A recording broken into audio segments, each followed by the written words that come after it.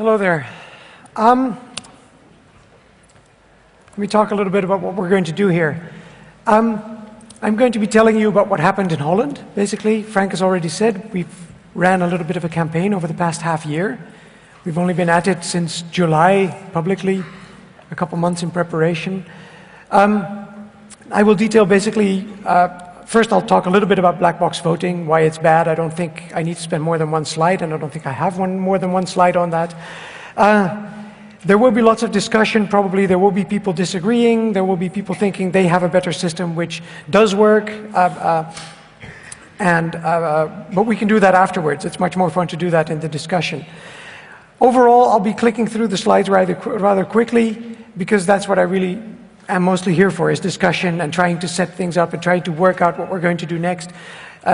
It's a little bit of a big crowd, but I really like to strategize, really like to sort of get together and figure out what we're going to do.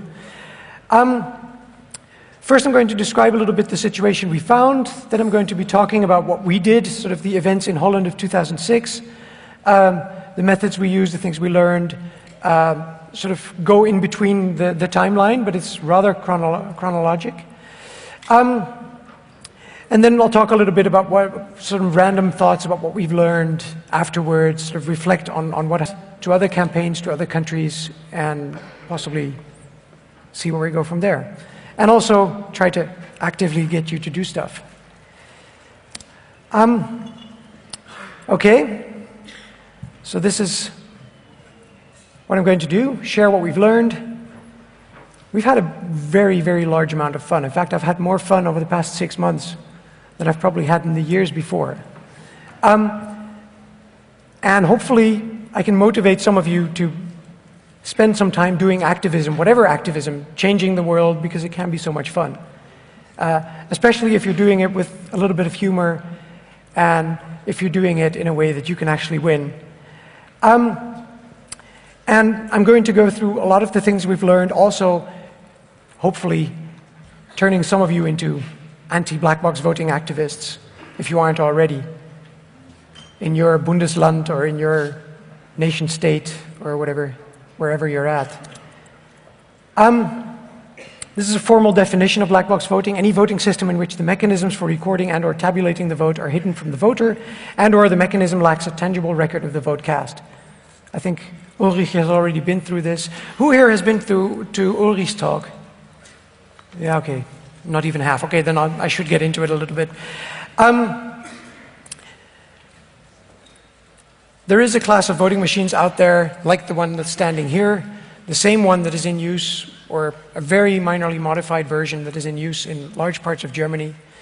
And that voting machine does not keep any record of the vote other than a software count.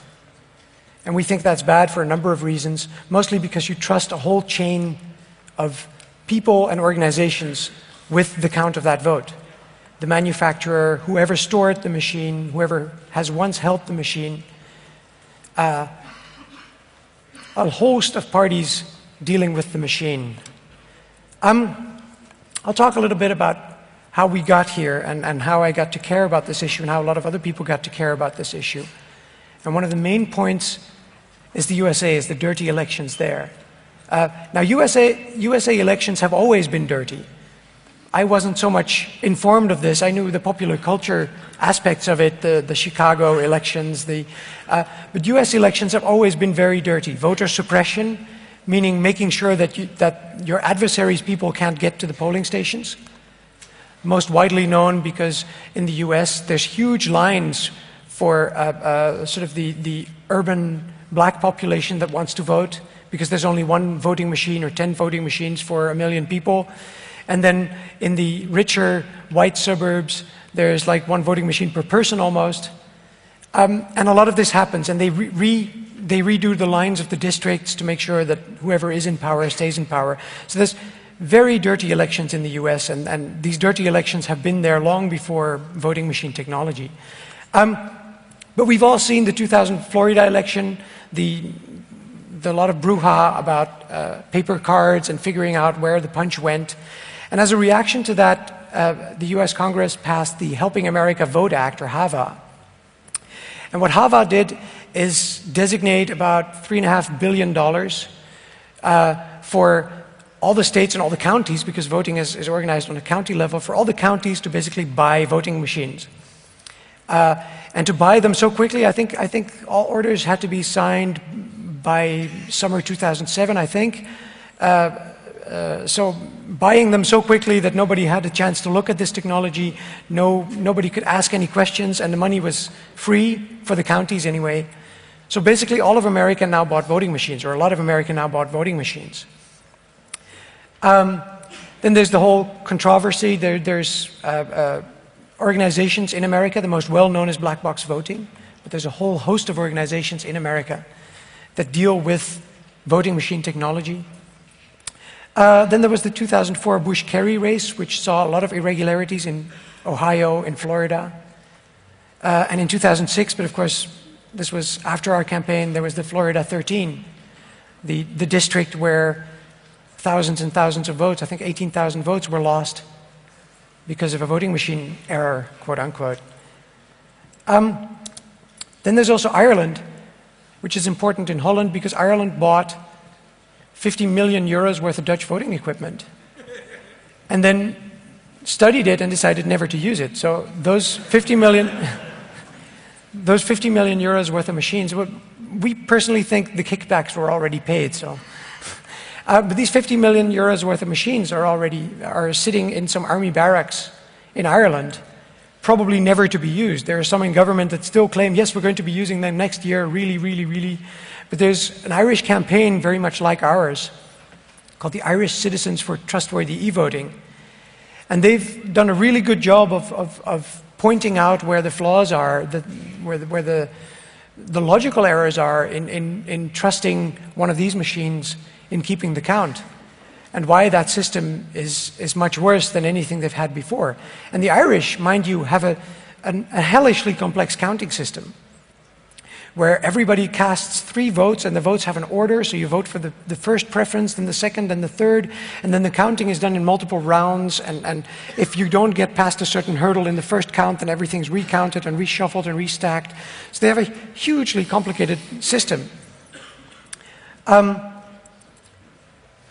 In 2004, I remember reading the technical reports on the NADAP machine and learning about my own country's voting system more than I had ever been able to find out, because I had tried a little bit, more than I had ever been able to find out by asking NADAP, the manufacturers, or by asking TNO, the Dutch institution that tests these machines, that certifies them.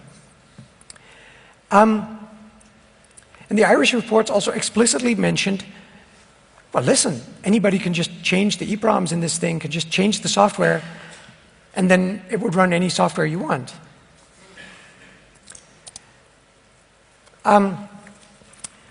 In Holland, elections are very simple. I'll paint a little bit the Dutch sort of landscape. Elections are very simple. There's only 1 vote per election, no citizen initiatives, very few referenda, never many elections. Here's a list of some of the actors. There's the Ministry of the Interior. It's a little bit of a complicated situation that I won't bother you with too much, but there's actually 2 ministers at the Ministry of the Interior, and one is the Minister for Government Renewal and Colonies, although we're not calling them colonies anymore.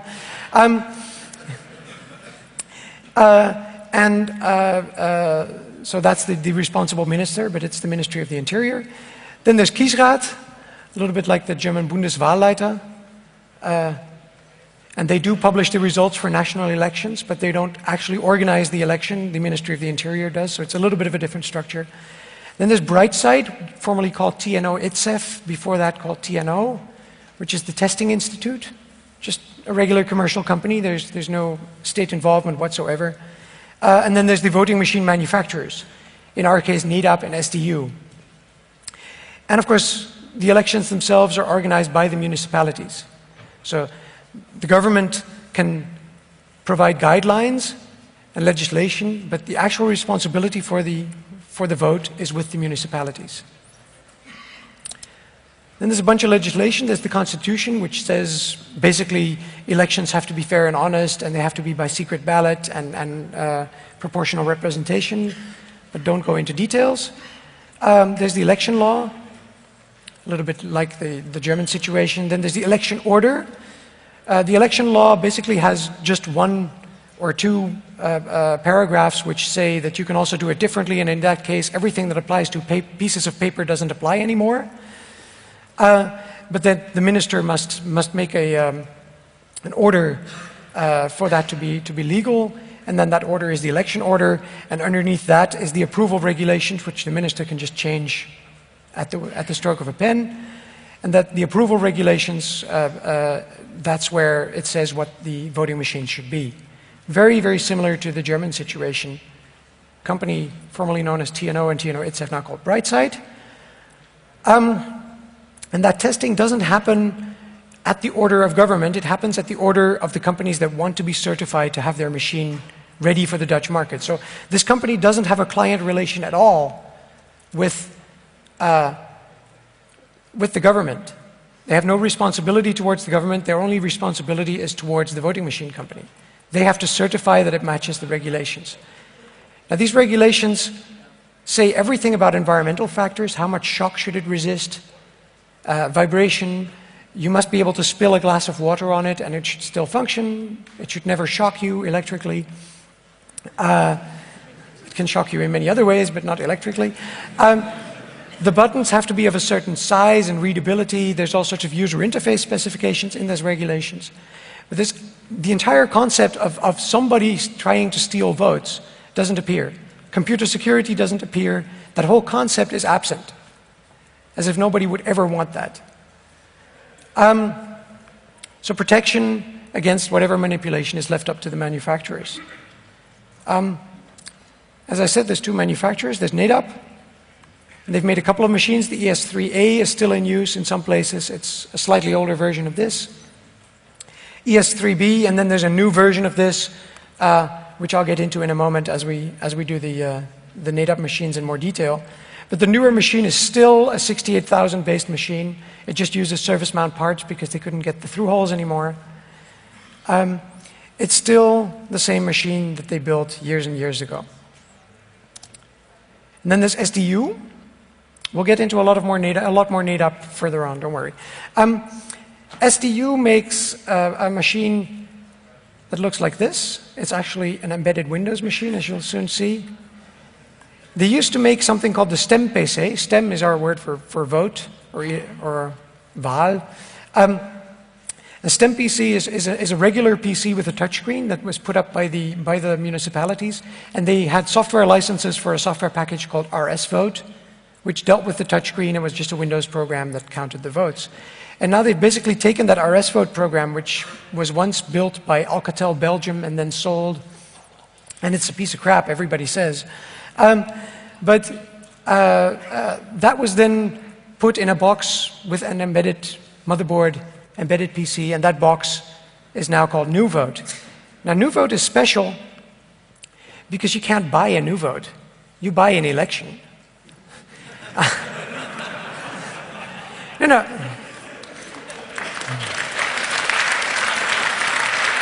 What happens is the election is completely outsourced. The computers are owned by SDU. SDU trains your poll workers, the people in the polling stations. And SDU basically tells the city what the outcome was in the evening. So, and in the case of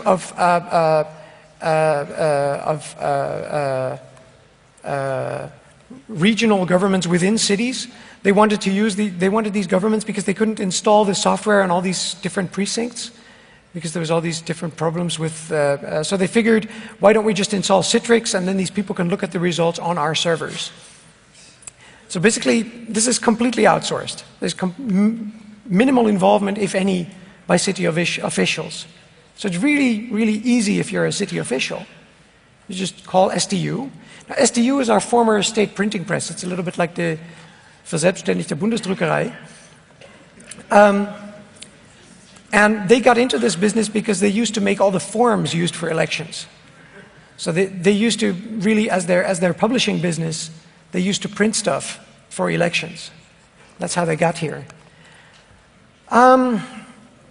As I said, it's Windows PC running Windows XP, and it has a built-in GPRS wireless modem, of course. Mind you that there's absolutely no specifications regarding security, none whatsoever. You could legally have a Windows 95 box with the first version of Internet Explorer and an open ADSL line with no NAT, and that would still be a legal voting machine as long as the buttons were a certain size and it resists vibration. And now the Dutch environment comes with a lot of e-voting is perfectly safe, just trust us. And the Ministry of the Interior in 2004, in response to this Irish thing, said, in contrast to elections using paper ballots, the count of an electronic election cannot possibly be wrong, so there's never a need for a recount. And then he also said,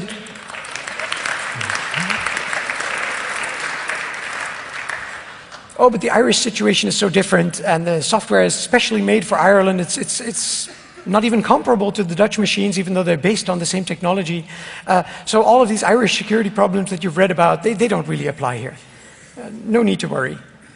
Another disturbing thing that's happening in Holland, or that was already happening before we started getting involved, is internet voting. In Holland, we have a sort of another structure of government. We have the municipalities, the provinces, and the national government, and then, of course, the European Parliament elections. But we have a completely different body called the Waterschap. And those are the governmental bodies that deal with dikes and pumping the water out. And those are actually the oldest democratic structures in Holland. And supposedly they're the reason that Dutch governments until now have been fairly stable, is because we needed governments to be fairly stable, and we needed governments to take decisions that would only benefit us 20 or 30 years from now, because otherwise we get wet feet. So they've built a system called RIS, R-I-E-S, and that's an internet voting system. It's actually kind of neat, because everybody gets a DES key, and everybody gets to vote. Everybody gets to vote, and then afterwards they publish a file, and everybody can use their receipt that they got, their cryptographic receipt. It's all generated on your own computer using JavaScript. But the cryptographic receipt that you got from the server can then be used to verify that your vote is counted correctly. And they've calculated all the hashes for all the possible votes that you could do before giving you that DES key. Elections as sort of an alternative to polling stations. For a while they would say, yeah, you can still go to the polling station, but they would use RIS as an alternative way to cast your vote. Now, for me, that's a definite no-no, and for a lot of people around me, that was a definite no-no, because you want to see under which circumstances people vote. If you don't, any power relationship, any control relationship in society will be abused. The standard example is husbands and wives, especially from macho cultures, but there's lots of other examples. There's student unions or student clubs, or any employer-employee. Any relationship in society can be abused in the sense of, hey, let's go vote together. Ah, really? So you want to monitor the circumstances under which your vote is cast, and it's really to me, it was heartbreaking to see people of the Ministry of the Interior sort of trying to negotiate away that point. Yeah, but that's sort of important, but other things are also important. The secrecy of the ballot is not protected enough in this particular case, because the DES keys are then sent to you as something you can enter. So I think it was converted to ASCII without the zeros and the I's and the... So converted to some typable form and then put in some security, printed inside of a security envelope and sent to you. So somebody, of course, has to have all this data to be able to send you that key. Now that somebody is, they didn't disclose who it was, but it's probably SDU, because they have a lot of experience with security printing. And so at one of the technical gatherings where they explained this system, I had to ask them, so let me get this right. You're giving somebody the keys that they can use to calculate what everybody else has voted. Because with that key, you can calculate all the possible votes, and thus see what that person has voted with that control file that they post at the end of each election. And you're giving that to a printing press where everybody has security clearances, meaning hundreds of people there depend for their livelihood on the intelligence community. That's interesting. And then there's even though they have published some of the software really late, like a day before the election, because they weren't done yet. Scary, huh? But they have used it this year as a replacement for the postal ballot, which is also a terribly insecure system which doesn't have secrecy of the ballot protected well enough. So as a replacement for the postal ballot, they've used it this year, figuring there wasn't much criticism because the other system was pretty cooked also. But that was also happening before we started. And then, as Frank said, last year we did our talk. And we basically said that because we lost the privacy war, it's become ever more important to hang on to democracy, because you cannot ever let it slip anymore. Because you've basically lost any method of regaining it, clandestinely in any case. And because all of us could use a conflict, we could win. And then also some of us got to vote on the SDU New Vote machine. I personally, in March, for the municipal elections this year, I was first confronted with this machine, and I pressed this button, and it was just the eerie feeling. All of Holland has been e-voting forever and ever. I think 60% of the country was already e-voting in 1990. So Holland is pretty much 100% e-voting, and Amsterdam was the last major city to not have it. And then they switched and they bought SDU New Vote, or they hired SDU New Vote to do the election, and that was sort of the last straw for a number of us. I remember Barry, who you all know from his lockpicking things, and myself, both independently from each other, being fumingly mad at the polling station and being faced by people that didn't understand. Yeah, but they're tested, don't worry, it's all good. And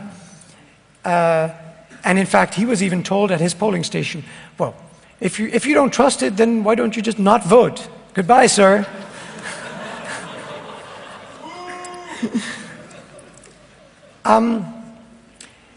And then a lot of strategy also formed before and during Datenspuren in Dresden, the conference where a lot of people that I know from Germany met, and we sort of talked about, we can't let this happen, we must do something. So Barry and myself basically initiated a campaign in the Netherlands called Wij vertrouwen stemcomputers niet. Don't try to pronounce that. It means we don't trust voting computers. And it has been very successful despite the hideously ugly domain name that you see over there.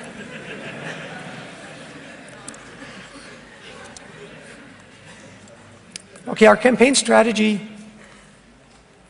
has been to go easy. The Dutch public is 99% e-voting. So we didn't want to say, we must go back to paper, so instead we said, we must have a trustworthy system, be it paper or be it something with voter-verified viable paper audit trail, meaning tickets that you can actually see and then put in the voting container. But we must have something that is trustworthy. Germany is different, of course, because the large-scale rollout hasn't happened. We have 10,000 machines for 17 million people, covering the entire country, basically. And Germany has less than 2,000 machines, I think, for a much bigger country. And we completely skipped the issue of internet voting because not many people knew about it. There hadn't been huge press. And there wasn't any time to do the research right. The interesting aspect is we call them voting computers. Whereas legislation and NADAP and government, everybody called them voting machines. We figured it was really much easier for people to understand that this was a computer if we called it a computer. It's not a machine. A machine is like a washing machine or a typing machine. You open it up and you see what it's doing.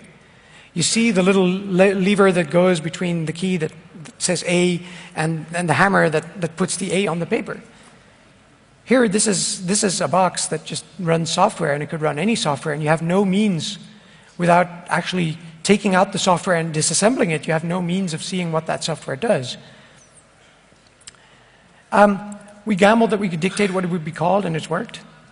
Meaning, right now, mainstream media almost never uses voting machine anymore. It's always voting computer. We'll see why that is later. I started doing a lot of research in May. We still were like 4 or 5 people. There was a very small group. There wasn't any really well-formed strategy, but I figured I would start doing research, and I knew a person that could do FOIA requests. I'll get to that later. Informationsfreiheitsgesetz, with us it's called WOB. But I started doing research. I started figuring out how it really worked. And you'd wonder why, because we already knew that it was bad. Gut instincts told us that we were completely insecure. We felt that it was plain wrong. And the everything is fine facade didn't have too much in the way of building behind it. But of course,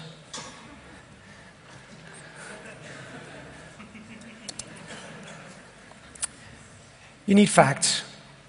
You can't convince people if you don't know precisely what's wrong, if you don't know, if you can be beaten on facts. If anybody from the Interior Ministry or anybody from one of the manufacturers, from NADOP, can say, well, but you didn't know that in '98 Parliament already passed such a thing and we've already dealt with that. So you must know it all. And if you can't prove it, if you can't show the dead body, then there has been no murder. We've gotten to a point where we've been right on so many occasions, and we've said so many things that have proven to be true, that by now the entire Dutch press trusts us on this issue and completely distrusts NADOP, the Interior Ministry, and everybody else involved. And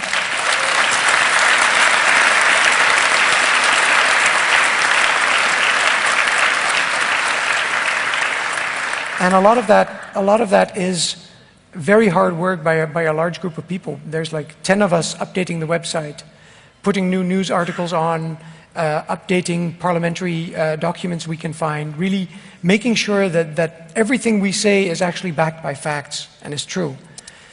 I talked a little bit about freedom of information legislation. We call it WOB, you call it IFG here in Germany. It's probably called differently in all sorts of other European countries. Get to know that legislation. No matter what you're doing, if you ever want to find out what your government is doing, use that legislation to its maximum potential, because it's incredibly powerful. It's like casting the demon spell. It's like, you see them, the 27B/6, you see them freeze in place, and oh my God, we have to give them all the documents. We used it extensively. The German law is slightly more limited. It's especially more costly. But apparently it's only more costly if you then in the end decide to actually get the documents. So there's all sorts of ways around it, I hear, but that's something you definitely need to be up to date on. This is some of the questions that you can ask. Well, I'm glad that's actually readable. All the documents needed to create another document, or other documents we need to create an overview. So there's certain phrases that you use to make sure that you get the broad palette of documents. We write our current Freedom of Information requests are like 5 pages, 4 or 5 pages of small print. And you have to be slightly careful with this because you are causing a lot of work, and it can make you a lot of enemies. I've actually learned since doing my first FOIA requests that with a day of writing a Freedom of Information request, within 1 day, from sitting down wanting to write it, to actually bringing it to the post office to get it sent there as registered mail, with that 1 day you can cause 3 months of work at whatever bureaucracy you're sending that to. So it's asymmetric warfare to the max. But I've also since learned that there's a huge crowd of people that do this all the time, which I'm not sure I approve of. I think that what we're doing is really important, and I do this because I think it's really important. And there's lots of people, I found out that there's people, not lots of people, but there's a few people out there that just do this because they're annoyed with some part of government, which I'm not sure I would advocate, because we don't want to lose that legislation to trolling. It's really important legislation. It tells us what our government is doing, and that's a privilege that we should use wisely, I think. All the documents that shed light on the exact logistics of getting machines to and from polling stations. So you can actually make your government tell you, well, who do you hire for security, and where do you store them, and what do you do, and what's the brand of the alarm system. As you can see, documents dealing with the last, these are just some example questions. The fourth one is really interesting because it's all documents and correspondence which was created as a result of my previous request. Emails and documents. Of course, there's headers that say documents can also be emails and formal requests and quotes and anything, anything on paper or on disk or on any carrier information. And you can also ask secondary questions. If you don't get documents, you can also still get the meta information. So use this legislation. We put it all on the net. I'll show you some of that later if we still have time afterwards. But we basically put everything on the net. Make sure you delete their telephone numbers. We didn't do that in the beginning, and it caused them a lot of grief because all sorts of people started calling the contact lawyer or the contact civil servant that handled our FOIA requests, which is not something you want because you need those people to service your request and to talk to you and to talk logistics about your request with you. But we basically have the whole correspondence, from sending the letter to asking why they haven't sent you anything yet, to them responding, well, it's a lot of work, to sort of the whole logistics of getting you the documents. And we also found that our website was a really good place to put them, so we didn't lose them. Then in, I think, end of June, we learned that our government had fallen and that the elections were actually 6 months early. We had our whole campaign. Basically, we started we seriously started working in May, June, and we were figuring we would sort of peak towards May. There would be provincial elections in March. There still are. This coming March, there's provincial elections. And then the big one would be the parliamentary election, the national parliament elections in May. Now, these parliamentary elections happened in November, so we had to do a lot of things early. They had to do a lot of things early as well, so they were very busy as well, which has helped us in many cases. And there was an election scandal in a small town, which posed an opportunity for us to get some publicity much earlier than we thought we would be able to otherwise. But I'll get to that later. So we needed a website and a logo, and Antenna designed this really great logo for us. In Holland, we vote with a red pencil. It's not a ballpoint, it's just a red pencil. And we thought this was really powerful. And we launched this website. Now, those of you in the know recognize the little character up there in the right. And yes, it is actually a media wiki. We loved the media wiki technology because our campaign was just too fast for anything else. There was just so much happening, and we figured there would be so much vandalism because it would be in the press all the time, and there was almost none. We did have CAPTCHAs, because otherwise it would be all about Viagra and all other link spam. But it's definitely, any political campaign should have their website as a wiki. But we liked the fact that it had a skin to make it look like a regular website, so it wasn't so wiki-ish.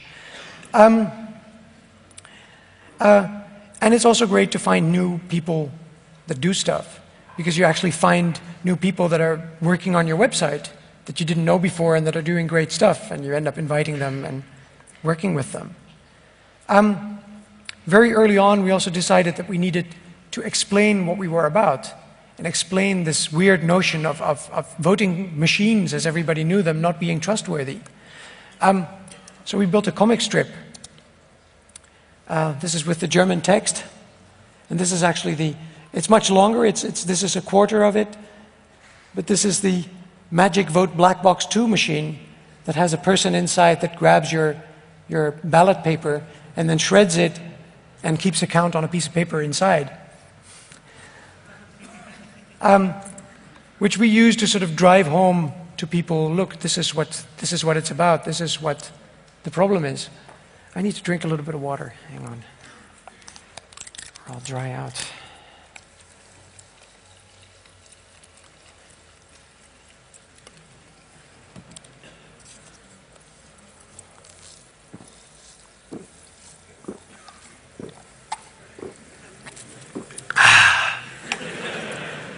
Good stuff.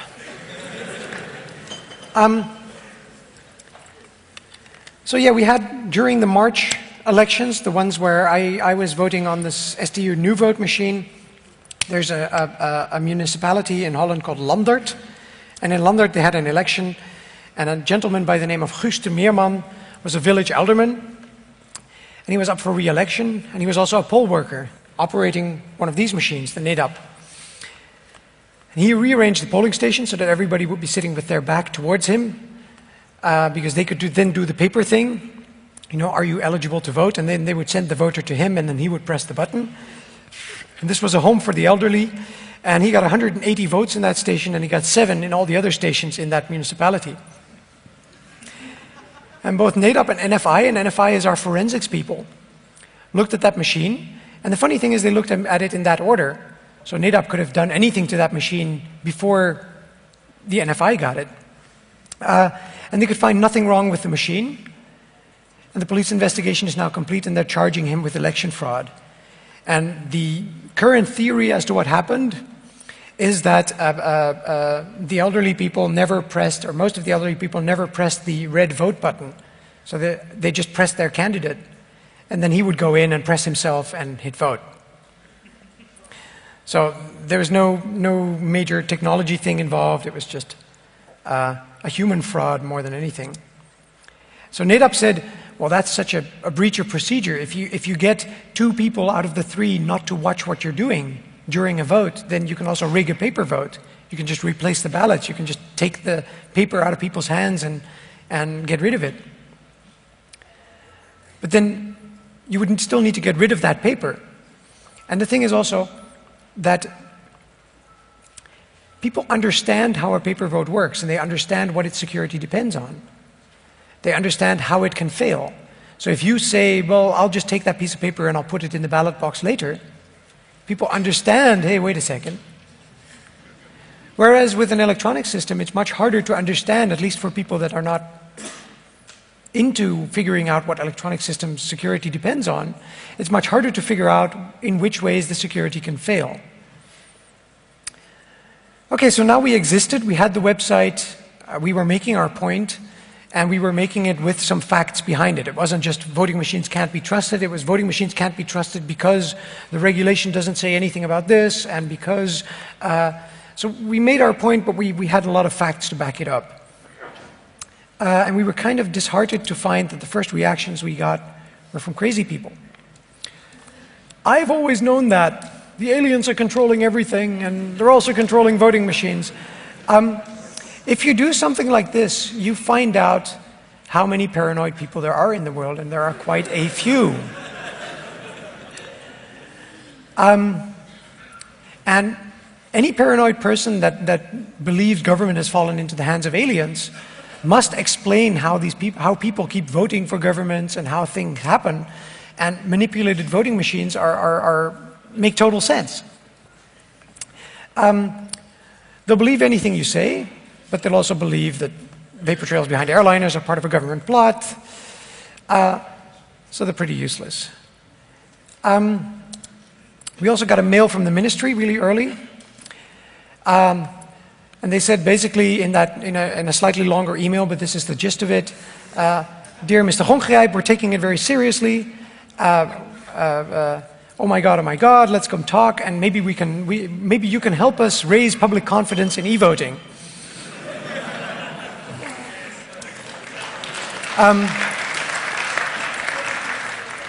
To which I replied, well, it sounds like we are the problem and not e-voting. And if you just retract some of these statements, like it can never be wrong, so it doesn't ever need a recount, then we can both bury it properly and we can get rid of it. And right now, increasing the level of confidence is not in our nor in the country's best interest. To which there was never any reply. And then Jan Groenendaal, who is the maker of that machine and the software that sits behind it, also reacted. He puts PDF documents on his website every once in a while when he feels bad about something. It's sort of his way of doing a weblog. And now read this text. I'm not going to read it to you. Read this text and let it roll over your tongue. Sort of taste the words, especially that middle sentence.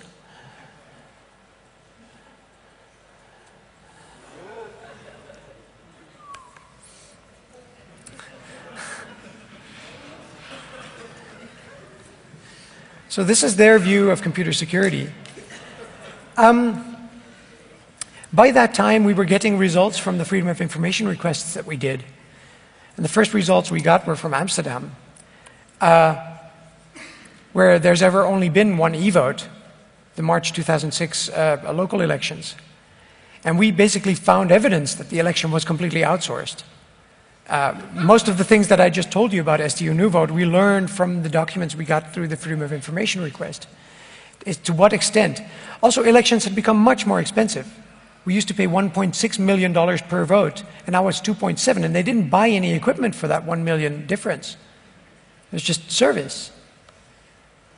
Then they also gave us a lot of documents that had that they didn't have to give us, that were copyrighted by SDU, some by NADAP, because they had also given us both the bids for the tender that they had put out, and they had given us a lot of documents that basically had non-disclosure agreements as part of the document, making them liable for all sorts of mayhem if they were ever disclosed. So all of which are perfectly legal grounds for refusing a Freedom of Information request, but they still gave them to us. And then we put them online, and then they called saying, oh, SDU is a little mad, can you please take it back off?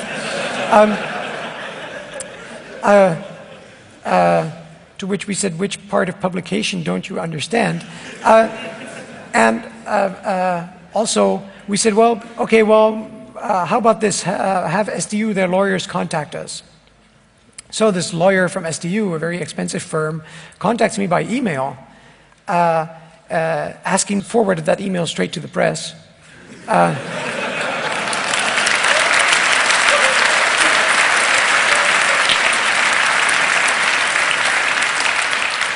Which created one of the first media hypes that we created. Basically circling through the all the press in the country had the story that SDU wanted documents removed from the website, secret documents. It got crazier every new article. Somebody wrote that we had published the software, and insane, but really good. And it really helped us to publicize the other 2 points, which was that the election was outsourced, and that it was €1 million more expensive, which people didn't realize. You have to realize people think that this computerization of the elections is happening because it's much cheaper and more efficient. Once you drive home that it's actually more expensive, people go, but then why are we doing it? Then there was also the Freedom of Information findings from the ministry, where we found that nobody has any clue how the equipment works. Nobody knows. Nowhere in government. They depend on software that is written by a man who's about to retire, and they don't know what to do. Even the Kiesraad, which is the sort of the Bundeswahlleiter, wrote documents to the minister in panic saying, what is the country going to do when this guy retires and nobody wants to make the software anymore? It's a bit of a crazy niche business, writing election softwares. And we also noticed that lots of people write the ministry always said, well, there's never been any criticism, or it's always been non-controversial. Holland has always been the example country. It's completely non-controversial. E-voting is nobody really mistrusts it. And we found that lots of people actually did and wrote letters, because we asked for those letters and any answers to them.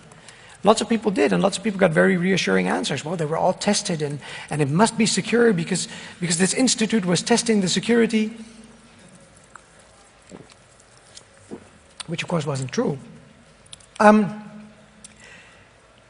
During this month in August, we also become legit. We get our own office, we set up a foundation, we do some fundraising, and we get a paid staffer for a few months. So we can actually campaign full bore. We can actually go at it and make sure that we can handle whatever they throw at us. Because there's a lot of media campaign going to happen, and most of that is because we get one of these. Now, the most interesting thing about this is the type plate, which you see on the right front there. Because until now, everybody had called it Stemmmaschine, Wahlmaschine.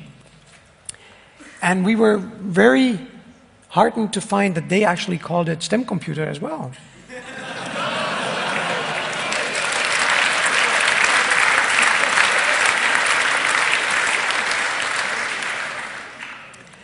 Now, this was at a time that they already knew that we were up to something.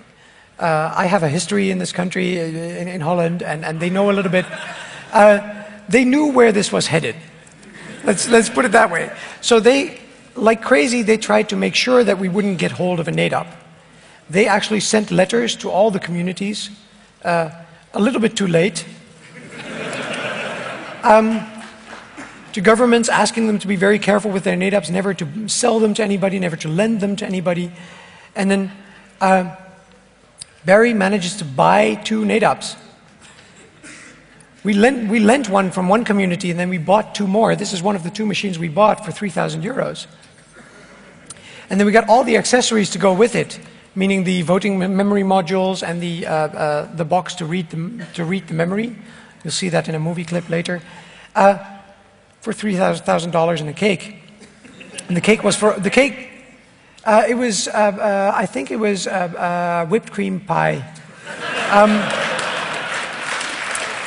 But the cake was actually for all the accessories, because she wasn't sure what to charge for that, because she wasn't sure what it was worth. And Barry said, "Well, if I throw in a really big cake, is that okay?" "Well, I guess."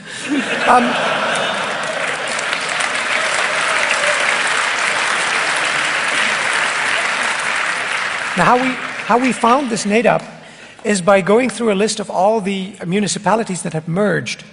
Because usually if municipalities merge, and I'm sure there's a lot of that happening in Germany as well, they have leftover accessories because they only need 1 set, and they may even have leftover NAIDOPs because they've lowered the number of districts or regions.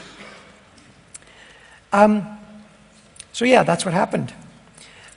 Basically what we told this community that we were buying them from is that our company was going to do workers' collective elections. And that as a large company, we would need to sort of multiple locations, you know, we would need these devices. And they were very glad to get rid of them because they were written off, and any money was just extra money.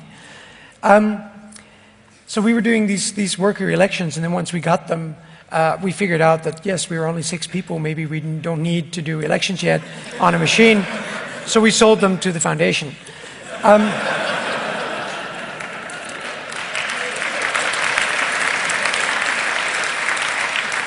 So we spent the month after getting the machine, hacking the machine, reverse engineering it in any possible way. And before I get into that, there's something to be said about that. We tried to convey this as often as we could, and we even succeeded on a few occasions, on quite a few occasions. But this isn't about computer security. It's not about whether some crazy crowd of 500 ninja fighters that breaks into government buildings can manipulate the vote. It's about whether we want to replace verifiability by blind trust in a system that we can't audit. But actually being able to prove that it could be manipulated got us the press to get that message across. There's a lot of stuff we did, and a lot of stuff about the hack is also in some of the movies I'm going to show you. So I'm just clicking through them really quickly, and there's also a lot of it on the web. A lot of you probably have already seen some of the documents or have read some of the web coverage about it. There's a report that gives you all the technical detail that I'm skipping right now, just because I figured a lot of people would have read it already. But this is the key that needs to be kept in the safe when there's no election. That's actually the standing instruction for municipalities. As soon as the election is over, these keys go back into the municipal safe. If this was on your mailbox downstairs in your apartment building, you would complain to whoever rents you the apartment. And after every vote, the chairman of the commission puts it in a sealed envelope as sort of a magic gesture. Ceremonial, putting it in the sealed envelope. I'm going to be clicking through a lot of things here. Basically, this is what we found when we opened the box. When we unscrewed it, we found a motherboard. You'll see some footage of it later. We found a motherboard with a 68,000 processor, a really 68,000, not a 6820, nothing modern, just a really, really old 68,000. With the 40x4 LCD screen and the foil keyboard that you see in front of you. Oh, I can walk. Gee, I'm free. Underneath this piece of paper, which is covered by plastic, is actually 36 by 30 foil switches. So all the candidate names are printed on a piece of paper, which you order from the printing company. You don't do that yourself for local elections. And then the candidate names are printed on here, and then you press a candidate, it shows the name of the candidate, and then you press vote. And then it registers the vote both on one of these modules. I'll show them in some close-up later as well. Basically, just a little circuit board with 2 flash chips on them. And at the end of the day, it also prints out the results on a little thermal cash register printer, which you both see there, the 2 times 128 kilobyte flash and the cash register printer. For the operator, there's also a little console. This is what the poll workers press every time somebody gets to vote. They press this button. And if there's 2 elections, this device can handle up to 2 elections. They have 2 buttons. Like, for instance, you may be eligible to vote for local elections because you're a foreigner resident, but you may be not eligible to vote for parliament, in which case they will not press the second button. So, and there's a key. This is the famous high security key. And that's... And the document that comes out, the printout that comes out, has the status of a legal document. It's the proces verbal. It's the Dutch legal document that describes the outcome of the election, and it's actually signed by all the poll workers. Everything between these components is 74 series glue logic. There's no PALs for those of you into electronics. This is like the most bland, standard, vintage processor board that you could find. It's 1980s technology. It was probably designed, or predecessors of it were designed in the early 80s. And this particular version is from the late 80s. And then later versions of this device with minor modifications were also sold in all other European countries. So for instance, the German machine, the ESD1, is this made up, but with a slightly different box for the Wahlhelfer, because in Germany some polling stations are designated to get Wahlstatistik. So they actually get, they do statistic on sex and age group of the people coming to vote, and they have to press different buttons for the voters so that they can do statistics. And they incorporated that by putting more buttons on that little box. And they fixed some other things. And then another version of that device was then sold to France, where I think they replaced the EPROMs in it by flash. So you can actually by inserting a cartridge, you can change the ROM, which is real handy. And then a newer version of that then came back to Holland and is now the other machine that I just showed you, the ESN1, SSN1. So there's multiple iterations of it, but it's still the same 68,000 based system. They had to make changes reluctantly, basically because the only places they could get their parts was in electronics antique shops. They were running out of EPROMs, they were running out of through-hole components for a lot of that board, so they had to make new revisions basically as soon as the antique prices went up. So first we had to figure out a memory map. I'm sure you can't read this, or sort of. Part of this is reverse engineering from the board, and part of it is looking at the code, which I'll get into next, but basically figuring out where each line on that system went. Figuring out what everything was.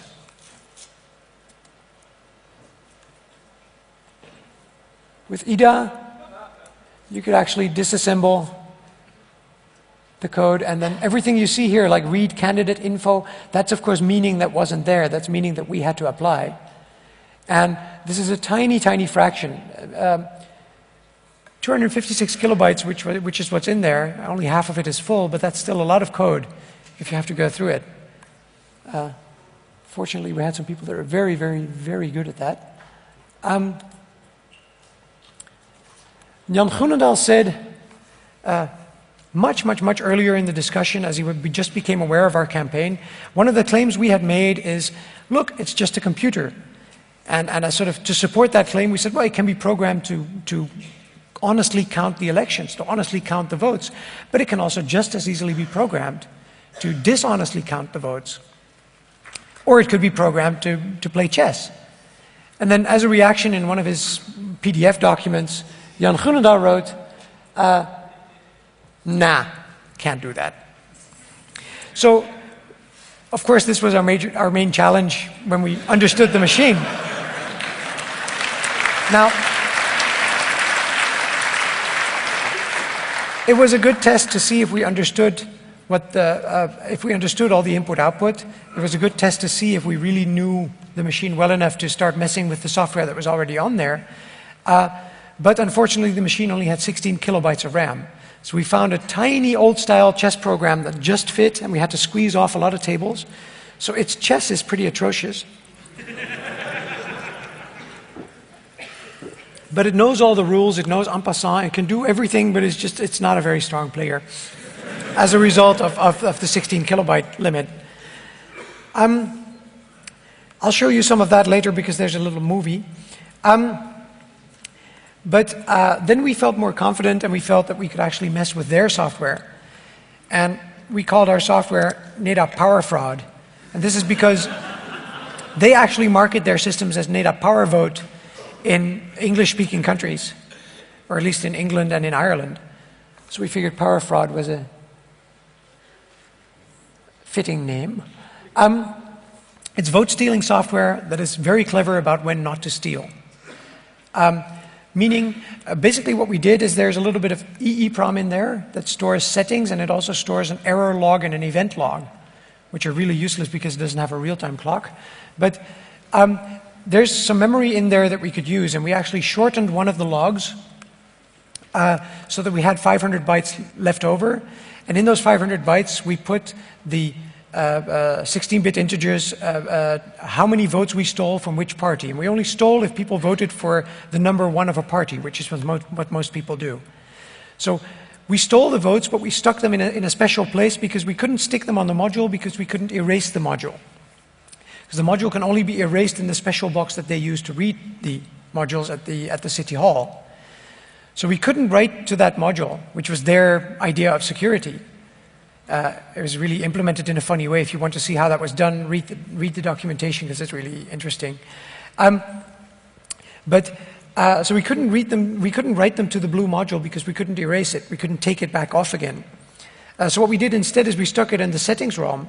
And then at the end of the vote, when people closed the totals, when people said, okay, voting is over now, with the little key and then pressing some buttons, then we said, okay, let's now figure out if this was a real election. So if the election only lasted 2 hours, then it wasn't a real election. So we write back all those votes to the parties that they were supposed to go to. So if somebody does a little test election, if somebody only issues 50 votes, that wasn't a real election. So we write it all back to the party that we're supposed to go to. So any testing you do doesn't show that it's a fraudulent device. And if you go, we didn't do this, but if you go as far as to do stats on the timings between when you press the release button, when the candidate is pressed, and when the vote button is pressed, now, there's almost no way that a human volunteer that is issuing, say, 1,500 votes over an 8 or 10 hour period or 12-hour period at random intervals is not going to show similarities in the way he times those keys. So then it becomes a job for a robot to figure out if the software in that machine is still honest. So in other words, we've built software, or we've concepted software with that last point, we've concepted software that we could say, look, you're never going to find out that this software is in there unless you put it through a real election, or you use a robot, or you just take out the EEPROMs, which by then, of course, was the easiest way. So in other words, you can never figure out if this thing defrauds you or not. And in a real election, if you only take 5%, you'll never know. What we also did is our software had a little string in there, like one of the parties that's currently on the board there. People that are interested can play with this machine after we're done, or we can put it somewhere else. I'm here for 2 more days. We can even put it in the Hack Center and make a real workbench out of it. But basically, we wrote software that has a string in there, and if that string appears in the party name, then that becomes the recipient of the stolen votes, and you can also encode a percentage that you want to have. Like, I want 20% of all votes from, randomly from all votes, 20% go to this recipient party, so 20% more than the people that voted for it anyway. And it also said, oh yeah, we also had another one, we never steal from parties that only have a few votes. So if only one person votes, like the guy himself in a local election, you should never steal that, because then he knows that something's up. But we did it so that it had to match a string. NATOP and governments have always said, and German government is still saying that today, that there's no point in messing with these machines while they're in storage, because then you don't know which candidates are going to be under which button. Whereas the candidate lists travel to this machine on the blue module, and the minute it's started, it can figure out these buttons because it has the party name then, because it must display it. So that argument is completely false, and it has always been false. And German government is still making that argument that storage isn't tricky because you don't know which buttons go to which candidates. One other thing we did was we played a little bit with the radio emissions. This was mostly Frank's thing. We figured out that the display on these things radiates RF, and that on certain frequencies you can actually receive signals, and that these signals corresponded to what was being voted. Now, there's a number of really great graphs, but I don't want to go into everything about that. But basically what it meant is that the little display, the little LCD display that's on there, when it's displaying a special character, an accent, or an umlaut, it's the Japanese version of the display. So all the accents and all the umlauts are actually loaded as bitmaps to the display. When that happens, as soon as the display has to display at least one bitmap, the refresh frequency drops, because it has to do more work every time it draws the display, because it has to get data from RAM instead of just from ROM. Meaning that you could actually, at a distance, hear if there was an accent in there, and there's only one party in Holland that had an accent, which was the Christian Democrats. So you could actually build something that just by listening to a scanner, you could hear what party was being voted. There's a little movie on that later on. Then there's also a burst of data that you heard at the beginning as soon as the button is pressed, which we proved contains all the data needed to get the actual content of the display. We never did that because we need to match. It took a lot of digital signal processing that we didn't have time for. But we did have the images to prove that these bursts were really different, and that they were really the same for the same candidates and different for different candidates. And then there's the emissions from the display. Now, a lot of this was a really difficult point to get across. The first municipality, we got this machine because some journalists helped us out. A very famous Dutch news broadcast, news documentary show. They basically gave us permission to use their name and to say we were them. And they went with us with a camera team to actually get the machine. Somebody had told them that it would probably make good television if we got one of these machines. So they helped us out. And that's what got us the machine. And after a month of hacking, we did this broadcast, and it actually has English subtitles. It's a little squeezed, but it has English subtitles. So I'm going to play. Do I have time? Yeah, I got time. I'm going to play all of it. It's 15 minutes worth of footage. So I'm just going to sit down. Oh, wait. Hang on. Oops. That's the credits. Now I need to. Sorry about that. I need to hook up the audio. Is there audio here? There must be. Other people played audio, so I get to play audio too.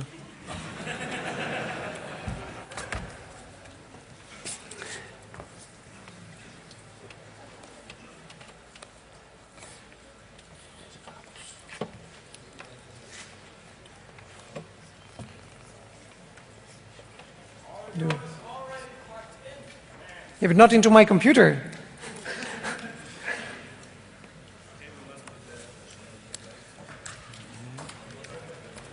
Yeah, that's it. Okay, no worries. Okay. No, it's not on yet. Okay, No worries.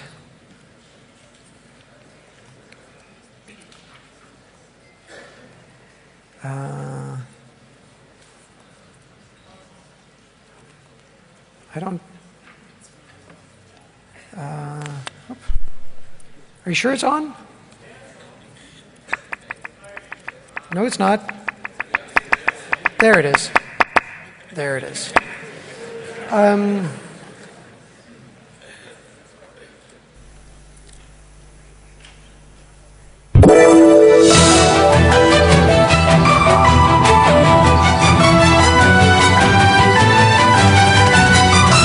Goedenavond. Stemmen op een papieren formulier met een rood potloodje is hopeloos ouderwets. Maar het is een stuk veiliger dan stemmen met een computer. Fraude met stemcomputers blijkt een fluitje van een cent te zijn. De beveiliging van die dingen is zo lekker als een mandje.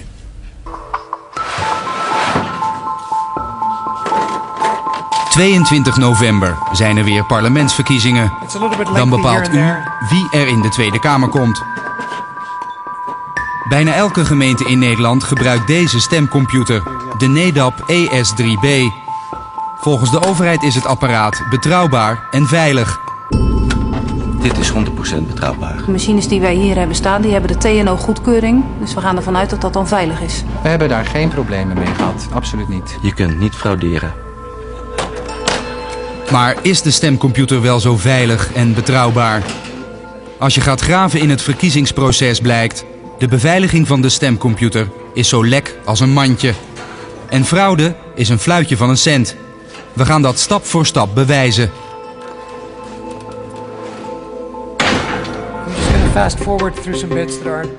In 90% van de Nederlandse gemeente staat een stemcomputer van fabrikant NEDAP Groenendaal. Maar het bedrijf houdt de software geheim uit angst voor concurrentie. Er zit niets anders op dan mijzelf en de machtige.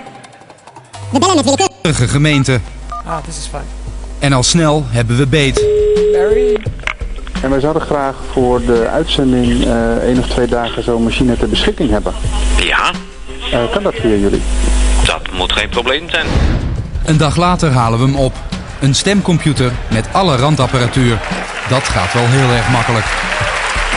Klaar om hem open te schroeven. Klaar voor uitgebreid onderzoek.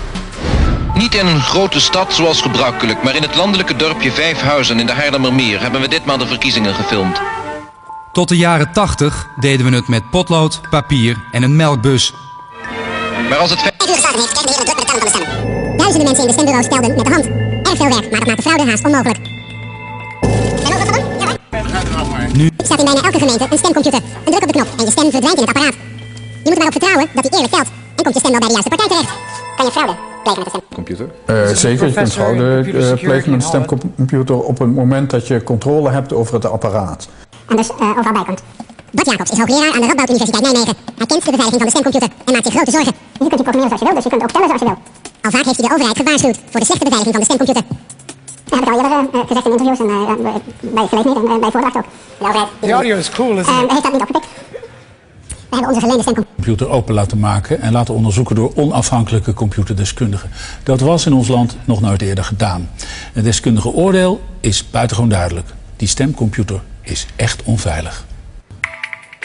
We starten het onderzoek. Samen met de actiegroep Wij vertrouwen stemcomputers niet.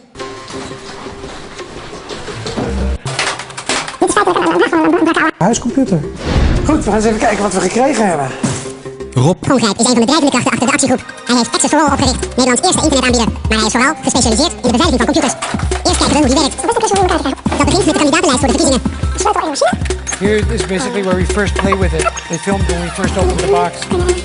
This is where we actually run the entire life. This is the PC software it's used to set up the data in those blue modules.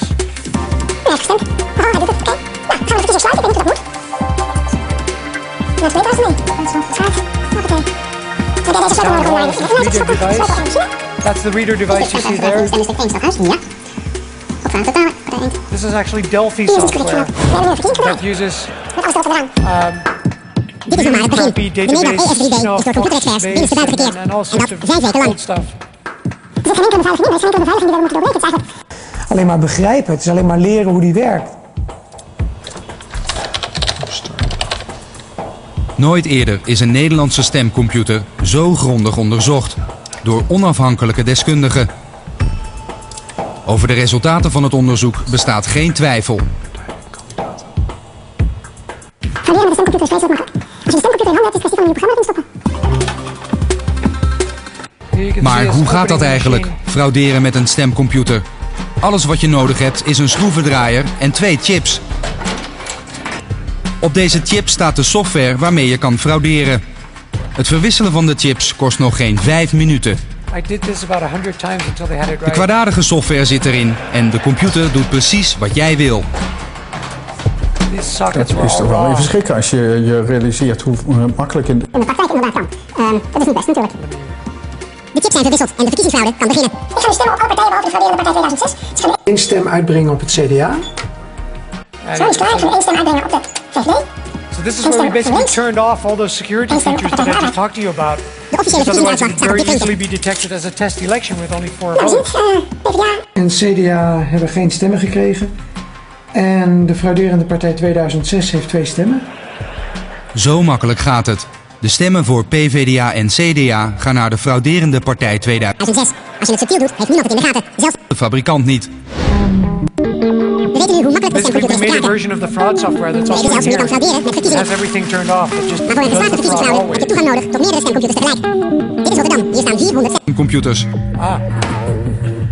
This is where they show how they are stored in Rotterdam. Daar kan ik geen uitspraak over doen. Wij wel. Binnen en buiten is geen beveiliging. Als onze camera uit het zicht is, wordt dat bevestigd. Maar hangen hier veel camera's of alarminstallaties, weet ik het? Nee. Niet? Nee. Maar zou dat niet moeten dan? Ja, dat is de grote vraag.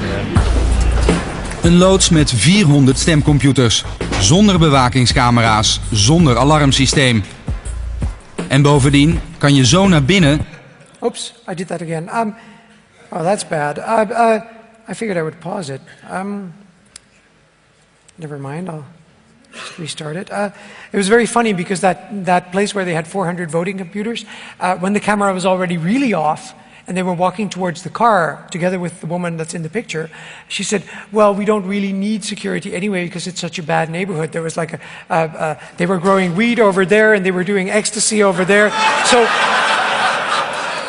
and she literally said, it's really not a problem because nobody dares to come here at night.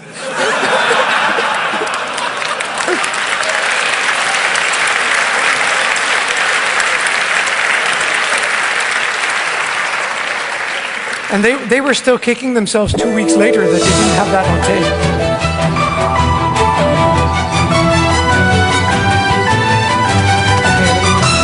Goedenavond. Stemmen. To that bit over there a little bit.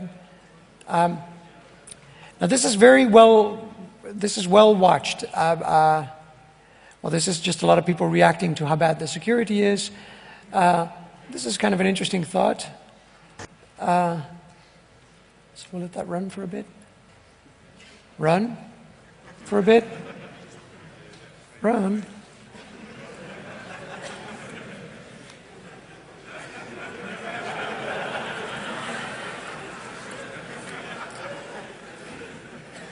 Well. Ja, eigenlijk iedereen die toegang heeft. Hoe kan het toch dat de stemcomputer zo slecht is beveiligd? Dat komt door de ouderwetse techniek. Het apparaat stamt uit het midden van de jaren 80. Computerbeveiliging stond toen nog in de kinderschoenen. Toen heerste er veel groter optimisme met betrekking tot gebruik van computers dan nu. Nu weten we allemaal van virussen, kwaadaardige software, internetverbindingen waar allerlei rommel over binnen kan komen. Toen de tijd was dat besef niet zo doorgedrongen. Dit is de Xbox. Deze populaire spelcomputer is veel moeilijker te kraken dan onze stemcomputer. De samenleving is veiliger dan de stemcomputer. De Xbox is veiliger, want daar kun je niet zomaar je eigen software op draaien. Jawel, dus dan ga je een chipje in en dan draait nieuwe software. Met deze sleutel start je de stemcomputer. Maar alle stemcomputers in Nederland hebben exact dezelfde sleutel. En hij is makkelijk na te maken. Er valt inderdaad wat voor te zeggen van laten we er nu nog eens... Another funny thing about that key is that when we type that lock manufacturer, it turns out that that particular lock only has one key. If you read the report we wrote, both the lock and key and the key have order numbers. And if you put that order number into Google, you will find many places that sell that particular key for €1 each. So all the keys, all the spare keys we have, are actually originals. And the recommended application for the key is office furniture. Goed naar kijken of dat in de huidige situatie nog de meest veilige oplossing is. En wat zegt u dan? Ja of nee? Nee, ik vind eigenlijk van niet. Ik vind eigenlijk van niet. Dit past niet meer in deze tijd.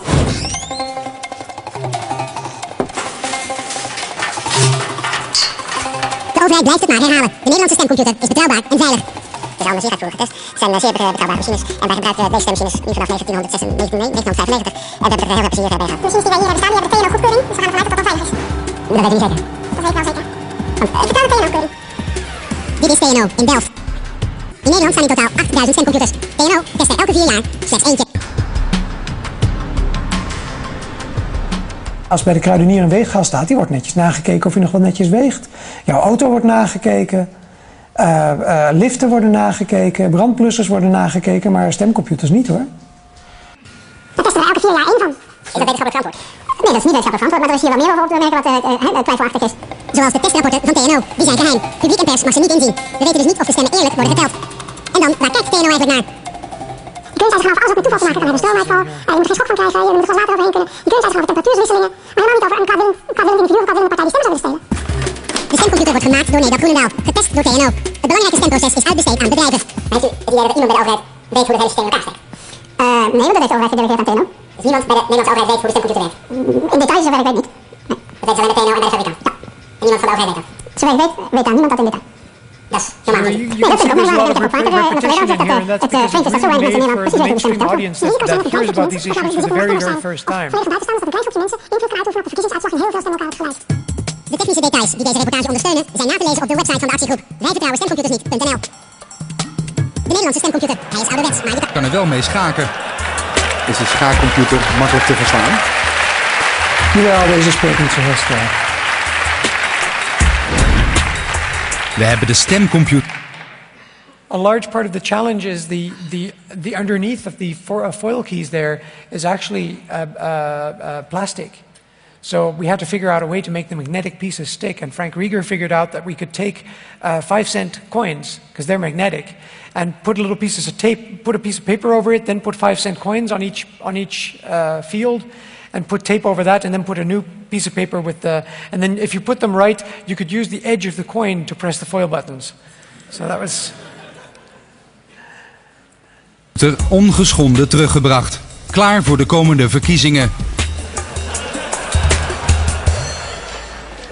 Maar de conclusies over de veiligheid van de stemcomputer vragen om politiek commentaar. Minister Nicolai, die hierover gaat, is op de Antillen.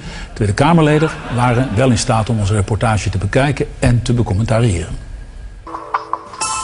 Liesbeth Spies, CDA.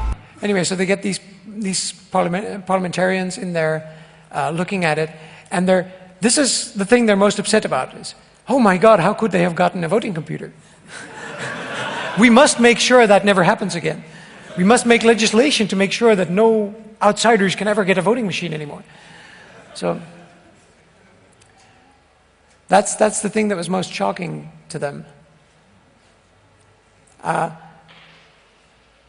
So the minister, at this point, they knew they had a problem. Basically, these MPs wanted the minister to yeah, we know. I just wanted to quickly show, I've shown it before, the credits for this hack, because a lot of people, some of you may know, some of these people buy them a beer, if you see them.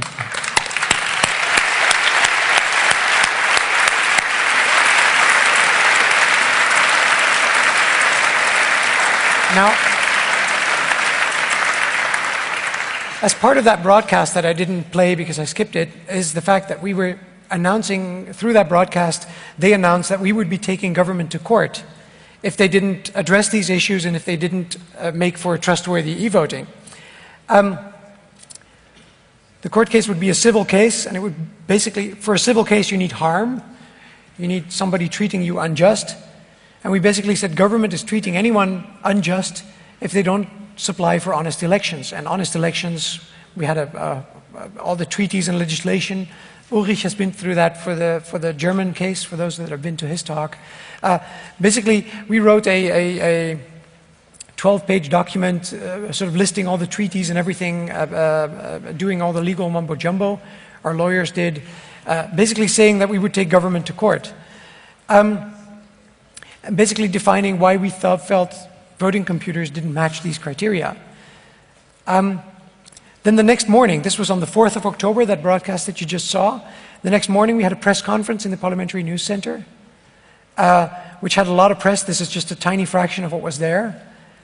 And where we also announced the radio stuff, the radio leakage. I'll show you more about that later. We basically told everybody what we knew and a few extra things so they didn't feel ripped off by having everything in the broadcast of last night. And then that evening, of course, we made all the news. This is just one of the news broadcasts. Dat vindt althans een groep computerkenners die uitvoerig onderzoek deed naar het apparaat dat het potlood heeft verdrongen.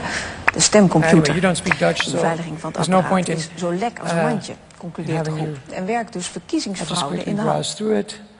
As you can see, it shows the press conference, it shows the stack of keys, it shows me changing ROMs, it shows the NATOP guy, who basically says, well, it's really funny, this group should have called themselves We Don't Trust People, instead of We Don't Trust Voting Computers. And he really doesn't say much more. And it's an interesting company, NATOP. It's a very interesting company. Anyway, so this is the responsible minister who said that we're doing everything to protect these computers. We're sealing the ROMs and we're sealing the machines and we're putting extra high security seals on everything so nobody can mess with it anymore. And it's completely secure. We're glad that these things were pointed out to us, but now we're fixing them, was basically their statement. As you can see, the Irish TV was there. They were very interested in this as well. And this is the SDU new vote machine, just as a lead out. Another thing we did, because it was very hard, we noticed, to get the point across with the secrecy of the ballot, with the radio thing. So we made a little film that we put on YouTube and Google Video that basically, I'll put you through it a little bit faster. It shows us setting up the machine. It shows that 90% of the votes are cast on it shows the operation of the machine, that it has an audio signal. It's a very short clip. And then it shows this scanner programmed to show. Basically, what we've done is we've taken a scanner and then we fed the audio into the audio in of a TomTom device, which was programmed to detect, to distinct between these two tones. We didn't feel like explaining this whole thing with the special characters. We just said, here, we can detect what's being voted. It was a very simple clip, basically so that anybody could see what was going on. Nobody could ever deny it. And here you hear that signal from across the street. And then the next morning, of course, there were cartoons like this one. And the fun thing is you don't only know what people voted, but you also hear all the traffic reports.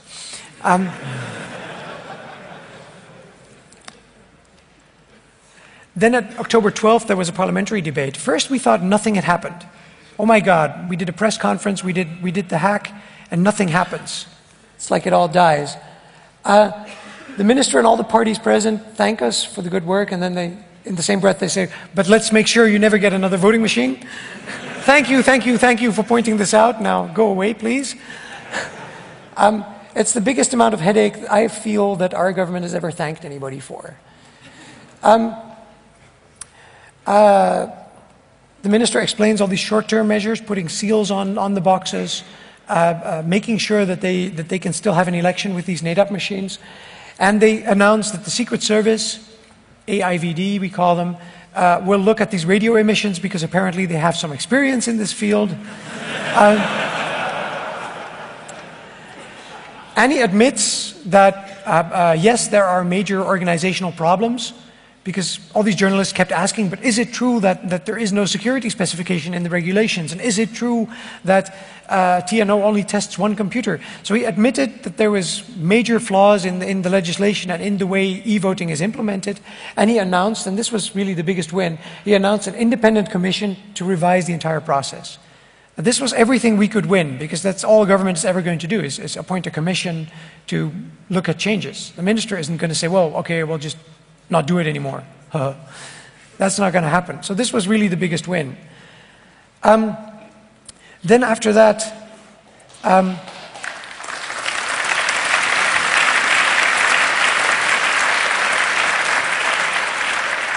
the media that we had expected to happen on October 4th and 5th, when we were doing these announcements, happened on October 12th, when through those statements by the minister, we'll basically have an independent commission, a government commission, look at the entire process and see if it needs revising.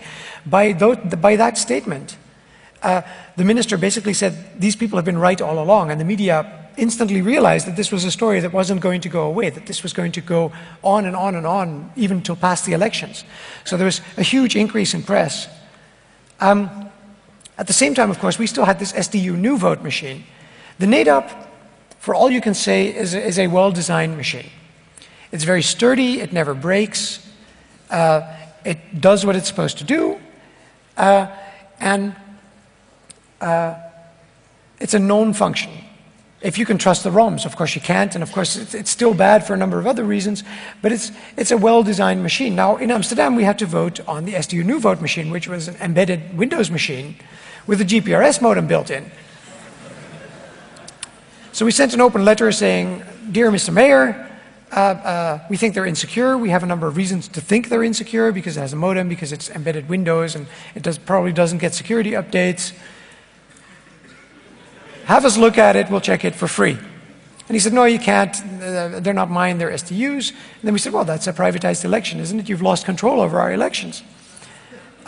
Which made for another interesting round of press and going back and forth.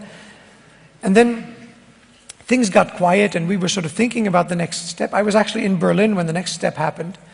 The next step was completely unexpected. You remember the Secret Service was going to look at the radio aspect. And then on the 30th of October, our responsible minister decertifies the SDU new vote, basically making it no longer legal to be used in elections. Taking 2,000 machines off the market, putting 34 municipalities, because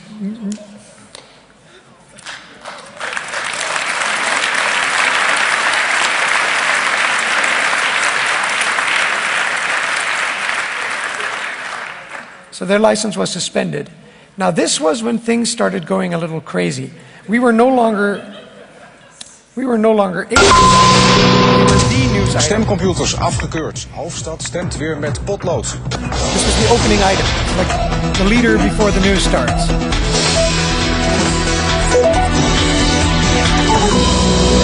And then the item is about us, and this is another news broadcast. Stemcomputers voldoen niet. Minister doet ze in de ban.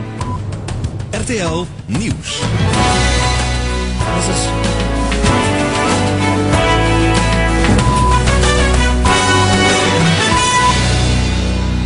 Goedenavond, nieuws van maandag 30 oktober. Het rode potlood is terug van weg geweest. Straks bij de verkiezingen duikt het in zo'n 35 gemeenten weer op. Want 10% van de stemcomputers is afgekeurd. Ze blijken... De straling is namelijk zo sterk dat tot tientallen meters rondom de computer gelezen kan worden wat iemand stemt. En is er geen sprake van geheime stemming. Stemmen met een rood potlood en een groot vel papier is in Nederland bijna verdwenen. Ja, dus 4 gemeenten doen het nog zo. Maar op 22 november keert het rode potlood even terug. Want ruim 1100 stemcomputers deugen niet. Zal ik nog even drukken zo? De actiegroep wij vertrouwen stemcomputers niet, zei het al eerder. Stemcomputers zijn af te luisteren. Volgens minister Nicolai is met 90% alles oké. Maar de overige 10% computers van het bedrijf SDU deugen niet. Coming into that press conference.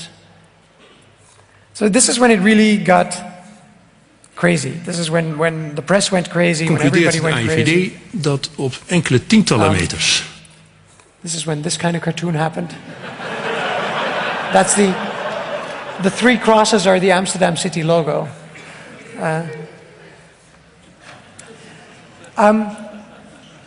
At that point, we were becoming sort of scared at the amount of chaos we were causing. Because at this point, the minister didn't only announce that he was decertifying the SDU new vote machine, but he also announced that nobody except the voter and the person operating that little button should get within 5 meters of a NIDAP. That the entire nation's police force would be mobilized to surveil the polling stations to make sure that nobody would be walking around with suspicious equipment.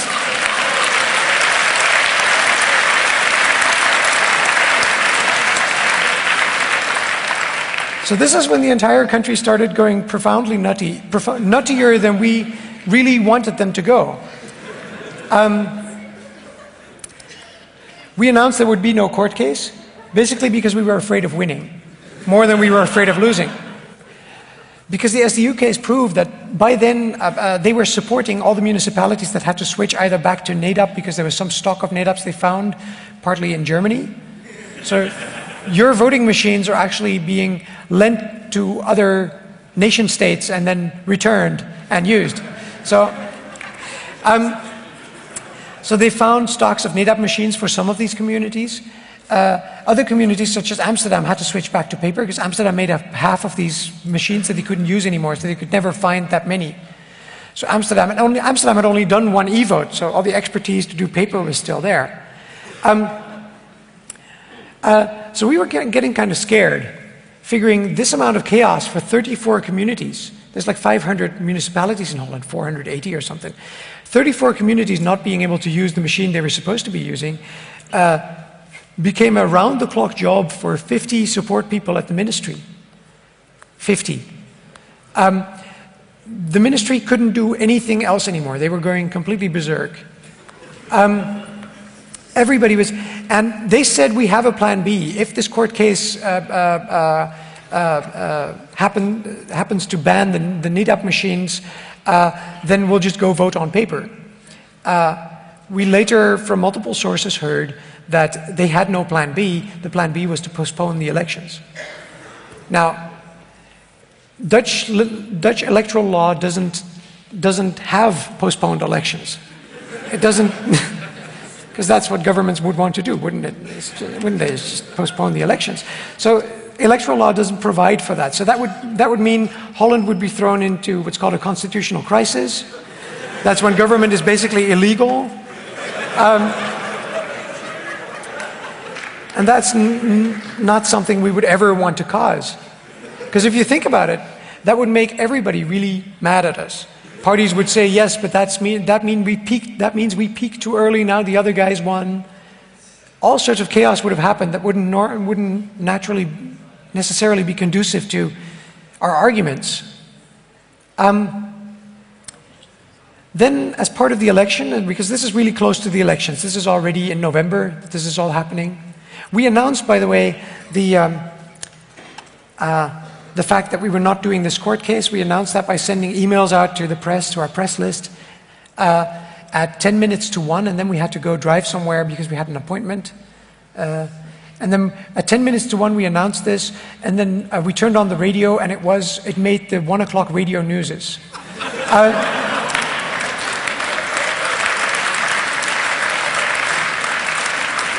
So by this point, things had gotten really, we were the election issue. We were bigger than any party's political campaign.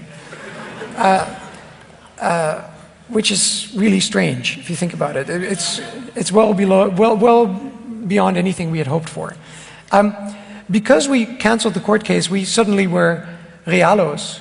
We weren't fundis anymore, which got us a lot of criticism. It got us a lot of criticism from people that didn't understand, from people that said we should go on fighting and die fighting if necessary. These people never run in front of you. They always are behind you going, die fighting.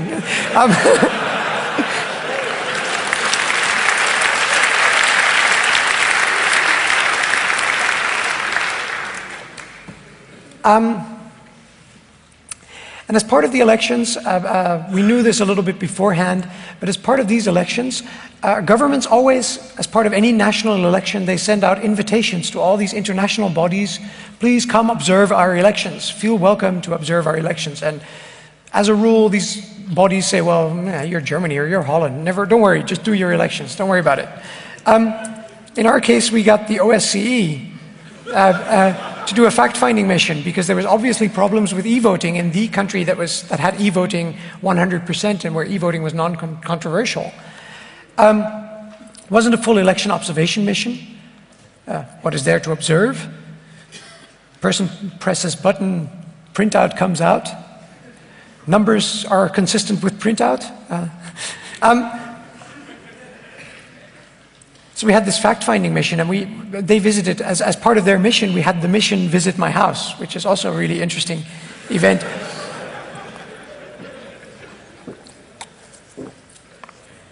And it's really interesting, at least it was good for me to notice that I was telling them all these things that we had learned, like the fact that our internet voting, the government was basically supplying their own or a very close to government printing press with a list that could basically be used to get everybody's vote.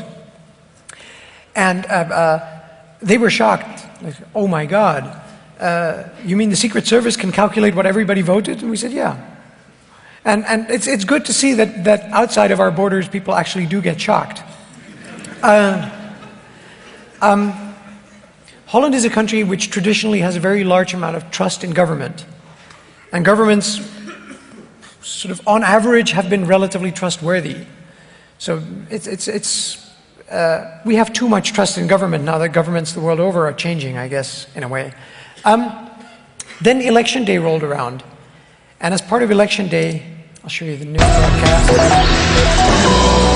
Again, we made all the news. Niet overal gebeurt het stemmen met de stemcomputer. In 10 gemeenten stemmen ze altijd al met het potlood en nog eens 24 andere gemeenten zijn daartoe gedrongen. Dat de stemcomputers na onderzoek zijn afgekeurd. Ze bleken te fraudegevoelig. Dat gebeurde na een actie van de stichting Wij vertrouwen stemcomputers niet. Dat werd door de actiegroep taarten gedistribueerd in Amsterdam. This is what we did on election day. Wij delen appeltaart uit omdat we heel blij zijn dat... We passed out apple pie to all polling stations in Amsterdam. That's 500 of them. So we bought 2 pallets worth of apple pie. And carted them and had 25 teams in a car driving them to every polling station in Amsterdam, basically thanking these people with a nice letter with it, thanking them because they had control over elections back. Because we figured that if 1,500 people talk to 500,000 other people in a grumpy mood about us, about this crazy action group that got us to do this paper counting again, and we hate it, and and we're upset, and that's not good. If 500,000 people hear a negative story about you, that's bad.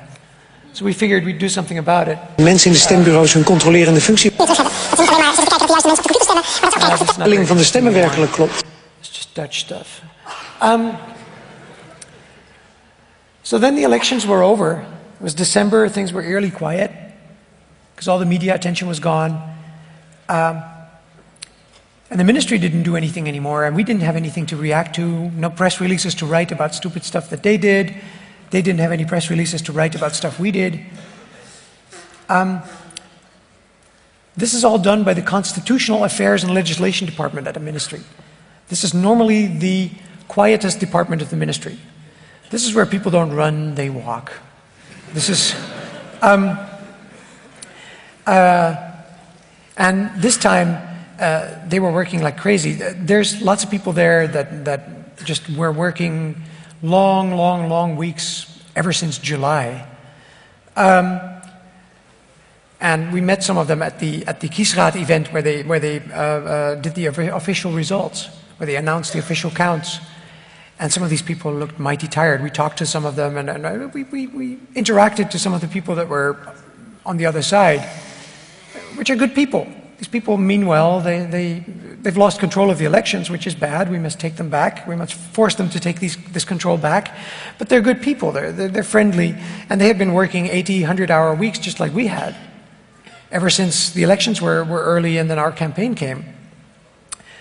So we got some time to relax,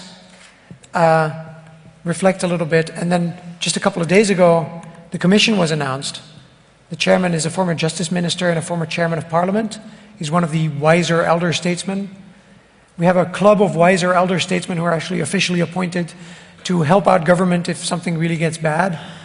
the troubleshooters, and he's definitely one of them.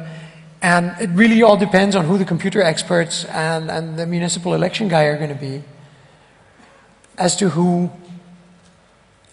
where this leads to, where this is all going to go. This is some of the questions that they've asked this commission. Really good questions. How did the introduction happen? Who was responsible? They realize something has gone wrong. A special subcommission is actually doing nothing but looking back. Which mistakes have we made and what can we learn from them? Which is an exemplary reaction from government. I mean, you just do a couple months of activism and then they look back and figure out what we've done wrong. Then there's election-related questions. What is the role of IT? Which step needs to be revised? Are all the responsibilities assigned? Is the election process verified, monitored closely enough? Who should do this? What authority is needed? And then there's also voting computer-related questions. Which inherent risks are connected to the current voting machines, electronic voting in general, or voting with pencil and paper? Are there alternatives? And then they ask about internet voting, which is the only thing we need to block now. The only thing we need to do right now to get a paper trail or to get something that is verifiable is to make sure that they don't flee forward into the direction of internet voting. But I don't think they will, but we have to make sure that they don't. Anyway, so these are pretty wise questions. How do technological developments interact with the election process? Elections are weird because they don't happen for 3 years every once in a while. And in IT, the world really changes in 3 years. So every time they run an election, the world has changed. From now on, I'll be skipping back and forth between thoughts and slides and crazy stuff. This is sort of the attention that this topic had gotten before 2006. This is what happens if presentation packages have really nice graphing features. You end up using them. So indulge with me. This is my first keynote presentation. This is actually the attention this topic had gotten, where blue is just mentions of e-voting in general, and red just specifically mentions how can we trust the result. It specifically mentions the key question. And you can see 98 sticking out because there was lots of problems with e-voting, because that's the year everybody got virus scanners, and all the networks slowed down because this software package kept opening and closing its file because it was from the 80s. So that's the 98 peak. And then in 2004, those were all the Irish, all the press that was gotten because of the Irish refusing to use our machine. As you can see, 22 mentions in 2004 of our issue, and then came 2006. July is when we started our campaign, and we already noticed that at 30 mainstream media mentions, because these are all mentions in mainstream media, at 30, 35 mainstream media mentions, that was already above their pain threshold. That was already hurting. So you can imagine what October did to them.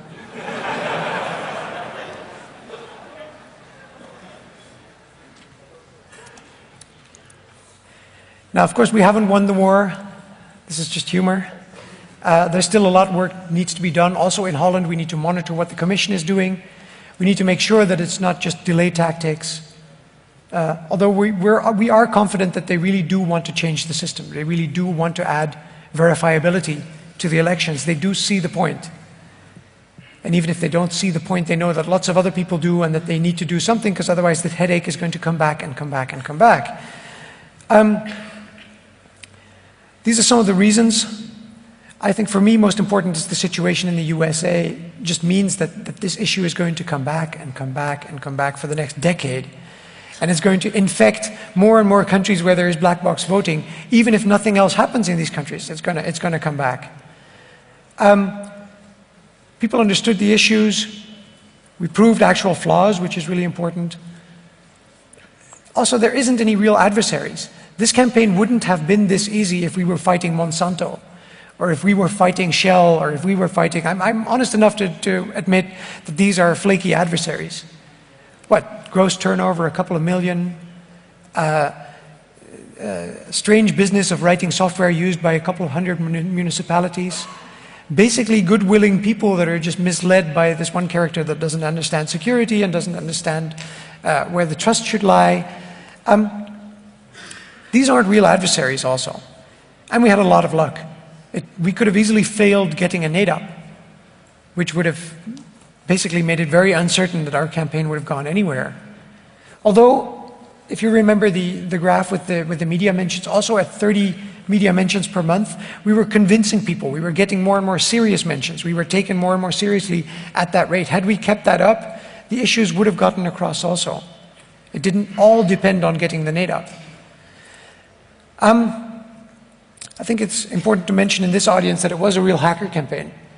It makes people think about trust, computers, technology. It's about universal access to knowledge. We must be able to find out how our own voting process works, social engineering, lockpicking, reverse engineering, well-executed media strategy. In other words, it's like we've been training for this for 20 years. Oh my God. Another thing, as I said, I'm just jumping thoughts here.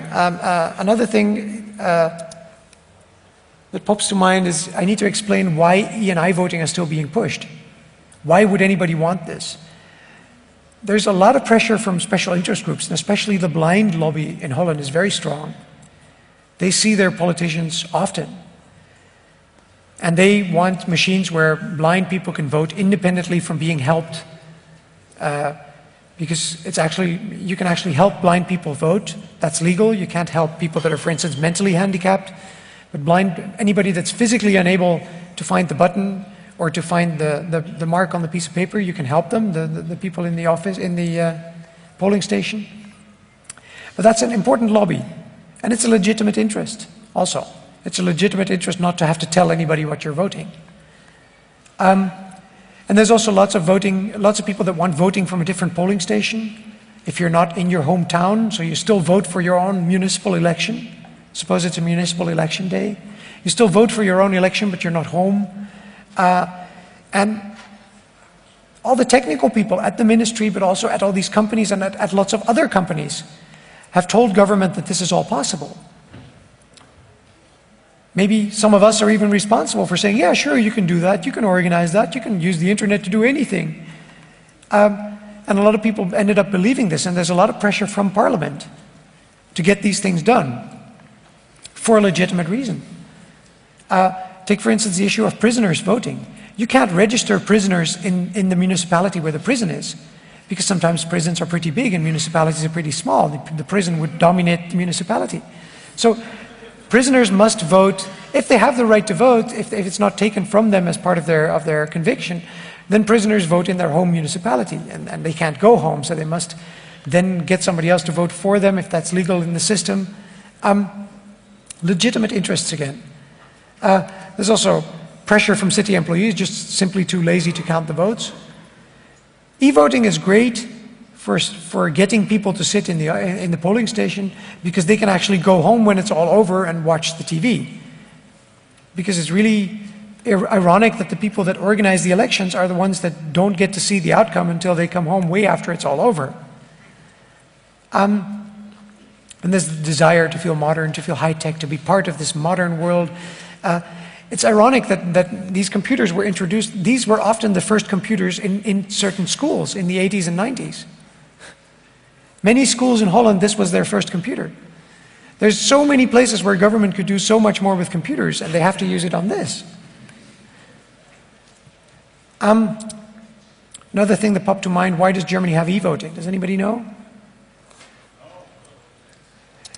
Germany has e-voting because some city officials in Cologne were jealous because Maastricht people got to go home earlier. It's true. This is why your government was pushed into introducing it here. Also wanted to quickly point that this was very much a Dutch-German campaign. As you can see, lots of people from Berlin and other places in Germany have helped out. The situations are very similar.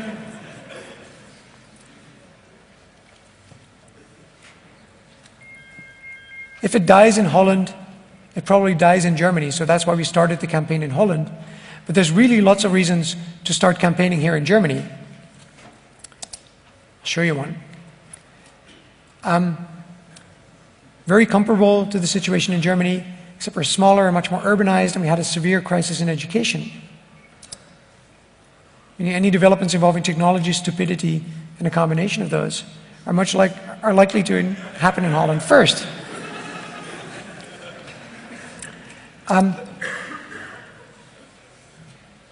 Having said that, the most likely outcome of what we're having in Holland is a verifiable system, either paper trail or, who knows, even paper ballots.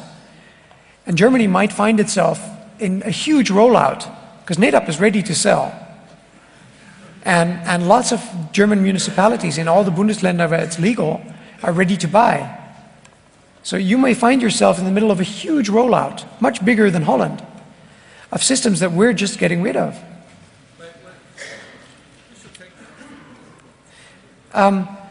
Which is something that you should all get involved in. There's a lot of things that need to happen in Germany. One of them is to get a NATOP, because then you can actually prove that it's insecure on a German machine, because otherwise they'll just say, well, that's a Dutch machine and German machines are different. And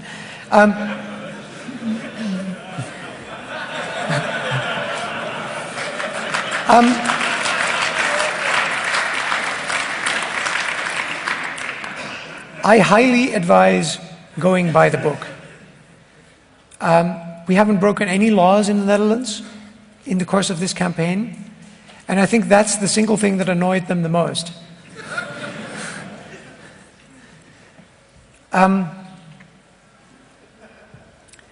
Also, it's a lot of work to do something surreptitiously, to get these NATOPs and then to actually document them in a way where other people can reverse engineer them. It's not just a matter of dumping the ROMs, it's making pictures of everything, making sure that you never need to go back and see the device again. Making sure, and then having basically two teams, the team that knows who did it and the team that doesn't, and just don't even go there. Keep it all by the book. Another reason we all need to hurry, not just Germany, but everybody here in Europe needs to hurry, is US manufacturers are coming to Europe. ESNS, one of the three big manufacturers in the US, there's Sequoia, ESNS, and Diebold. They're ready to enter the Dutch and German markets, and others will follow. Now, legislation in Germany and legislation in Holland doesn't prescribe anything. They could bring whatever they have in the US with all their touchscreen calibration problems and all their crazy stuff that's happening there, plus all the rumors of intentional fraud.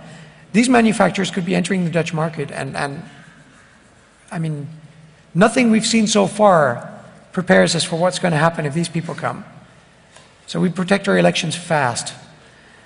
So what needs to happen now? We need to kill the black box voting phenomenon. I think it's dying. I think it's dying worldwide. There's federal legislation being prepared in America to demand paper trail, but they only demand it on new installations. And they've just bought $3.5 billion worth of black box voting stuff, so that's bad. But at least they know it's not something that can happen too much into the future. I think it's dying also in Europe, after what we've done to NATOP and after what's going to happen in other countries as this gets more and more attention. This topic is never going to go away. So we've set up a website which is still very much under construction. It's also a wiki, except it doesn't have any of the nice skin, it doesn't have any of the nice stuff, but it's definitely a place that people could start putting stuff about their national situation, start thinking, start coordinating, get involved. This is basically what we have to explain to all our politicians. These issues will just haunt you. We will do whatever is necessary to get rid of these machines. Computers, sorry. There's another loose thought that popped into my head that I wanted to throw out here because there's lots of people that may be able to do something about it. There is the software issue. There is lots of software being used in elections, and it's usually very crummy stuff, and some of it is written by the people that actually sell the black box voting equipment. It's the tabulation stuff. It's the software that creates the results from the individual polling stations. Whether there's black box voting used or whether it's just a paper vote, there's lots of software in between, and a lot of that is not open. I found out after my last election how hard it is to get results at the polling station level in some machine-readable form from all these different municipalities.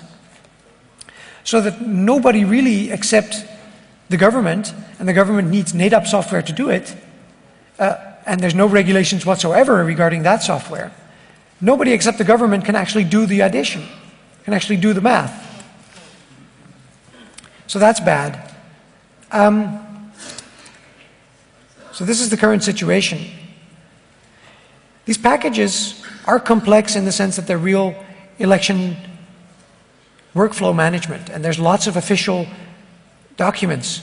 Every candidate has to be notified that his application is now official, and then there has to be a notification that the period has ended for this, and then so in the preparation for an election and in the aftermath, there's tons of official paperwork happening, also at the municipal level. And a lot of that is done by ISS, Integraal Stemsysteem, or IWS, Integrales Wahlsystem, as they call it in Germany. A lot of that is done by the software in the form of Word templates, but it takes a lot of work from the election workers. It's very lame sort of stuff, and it comes with black box voting. And I think some open source election management software is in order. There could be, I'm sort of in my brain, I'm envisioning some kind of international effort to make software that helps election officials the world over, where basically the country's election system is a module. There's no huge competition, there's just a couple of really shoddily written software packages. And I think we could do well. You could import and export data from all sorts of formats, including comma delimited and spreadsheet formats. You could envision the country election body, the Bundeswahlleiter or whoever, publishing a blank spreadsheet with all the formulas in it. And then you could just import all the data at the lowest possible level, at the level of each polling station separately. And you could press the button and it would go all the way to parliament seats without needing any software. You could just have the spreadsheet do that. You could do cryptographic signatures, you could start spreading tools that way, real-time graphs, be the media, serve the media, share ways you can view the data, I don't know, interesting ways. And the kicker is you could do a GNU plus no black box voting license, meaning that the software cannot be used to process data that comes from non-verifiable sources.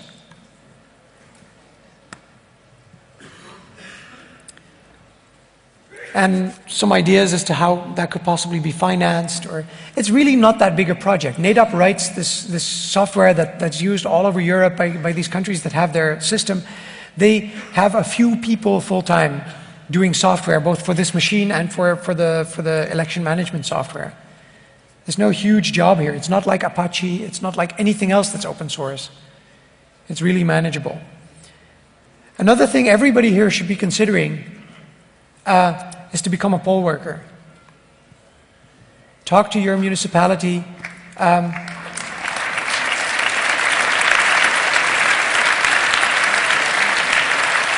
If you really feel the elections need to be verifiable and that they belong to all of us, then you should also be willing to do the grunt work. It's underpaid, it's boring, but they're facing an aging crowd.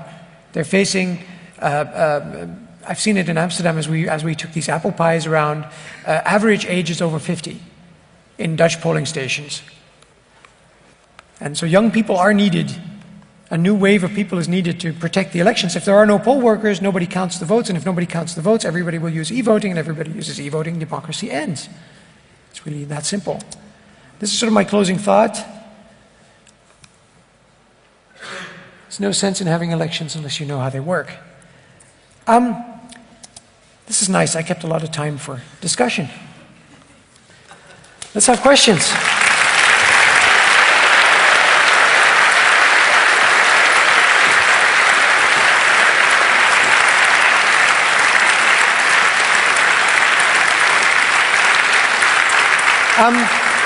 Yeah, let's explain how we do this. There's one microphone. And I suggest we only have one microphone. Let's use that one because it's closest to me. Sorry. No. But my suggestion is to use one microphone because then we have one queue. instead of having to swap back and forth. Is that okay with everybody, just queuing on this one microphone?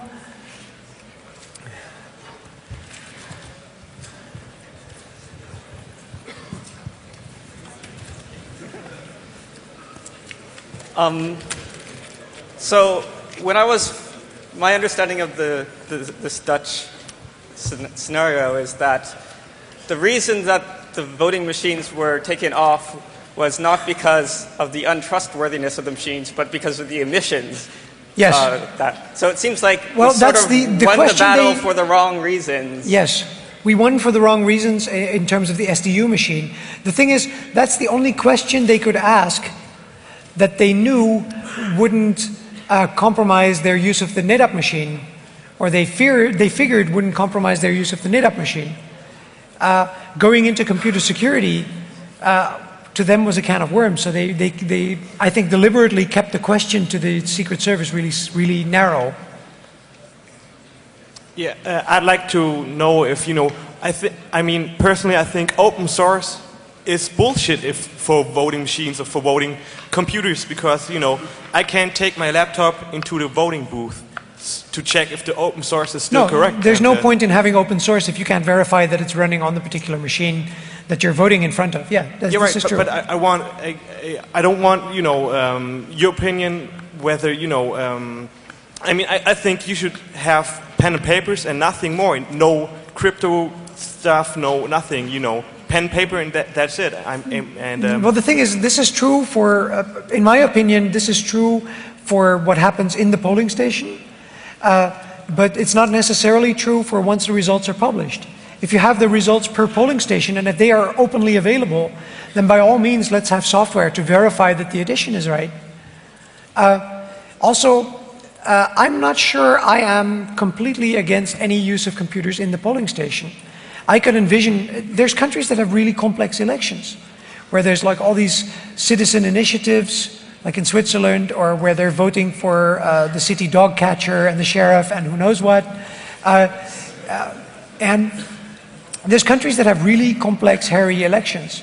And computers as a disambiguation tool, as an aid to creating a piece of paper which is then counted.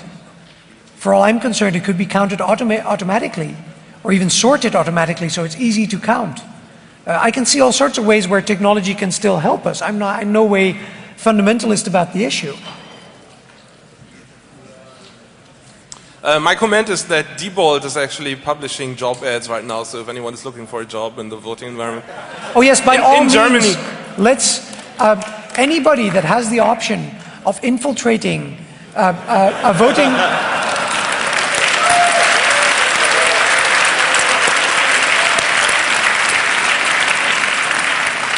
Make sure you get the documents out without getting caught. Make sure they're not marked. Make sure there's no fingerprints, use Tor.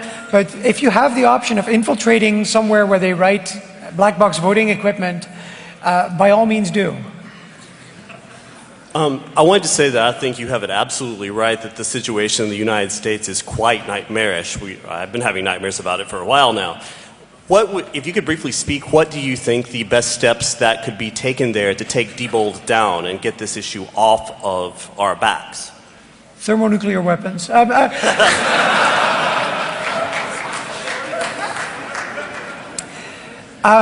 get the issue off of our backs, I think we have to raise awareness, which is happening globally already. This issue is, it was nowhere 1 year ago. It was a fringe issue that nobody knew about 12 months ago. It's now a major issue in many, many, many countries. Many people know about it, it's in cartoons, it's all over the papers, and that's only going to increase. So I think, well, not just thanks to me, thanks to a lot of people actually. And the situation in the US is actually helping. It's actually being very helpful in getting these issues out there because you actually have dirty elections. Whereas, so thank you.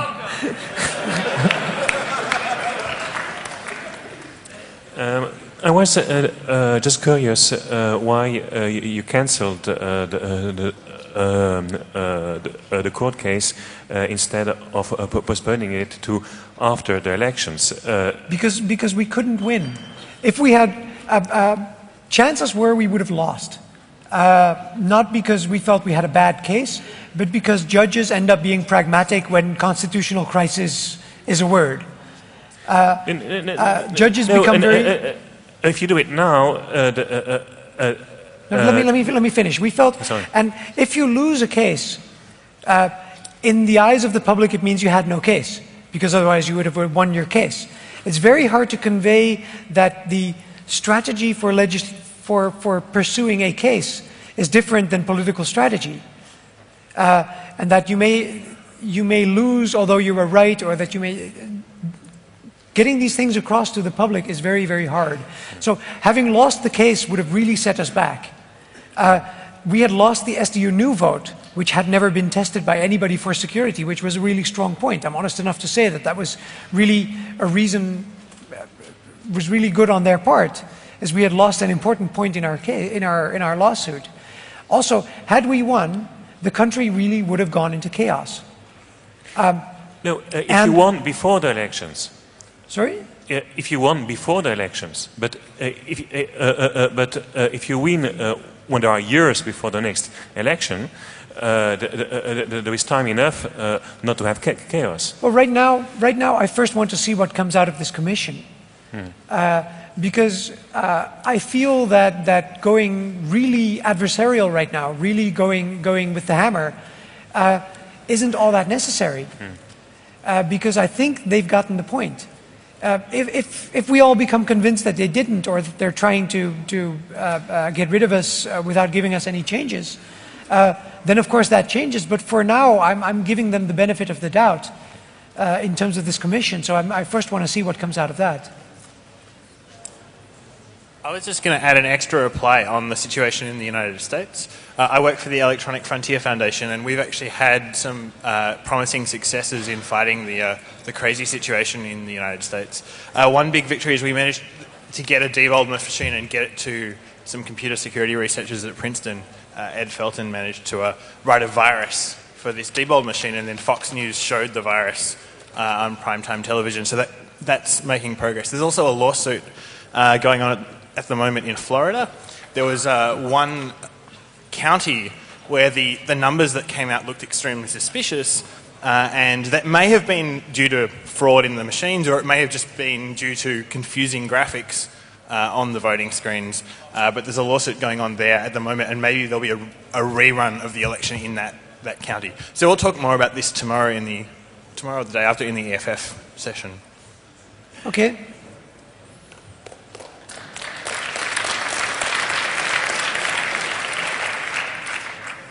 If I remember correctly, you wrote that the Commission will report by September 2007. The Commission, yes.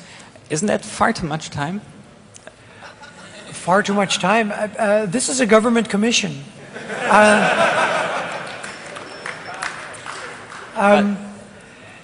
I don't expect to see us having a completely new voting system anytime before 2010. Just because that's the speed of change in government. If you change a core process, the way government is organized, it's just not going to happen next year. I'm fairly realistic about that. It needs to change faster. I would love it to change faster. I'm just not holding my breath. I'm not expecting it any faster. And is it guaranteed that people from your group will be inside that commission? No, we explicitly said we did not want to be in the commission. They were probing to see if we were going for the commission.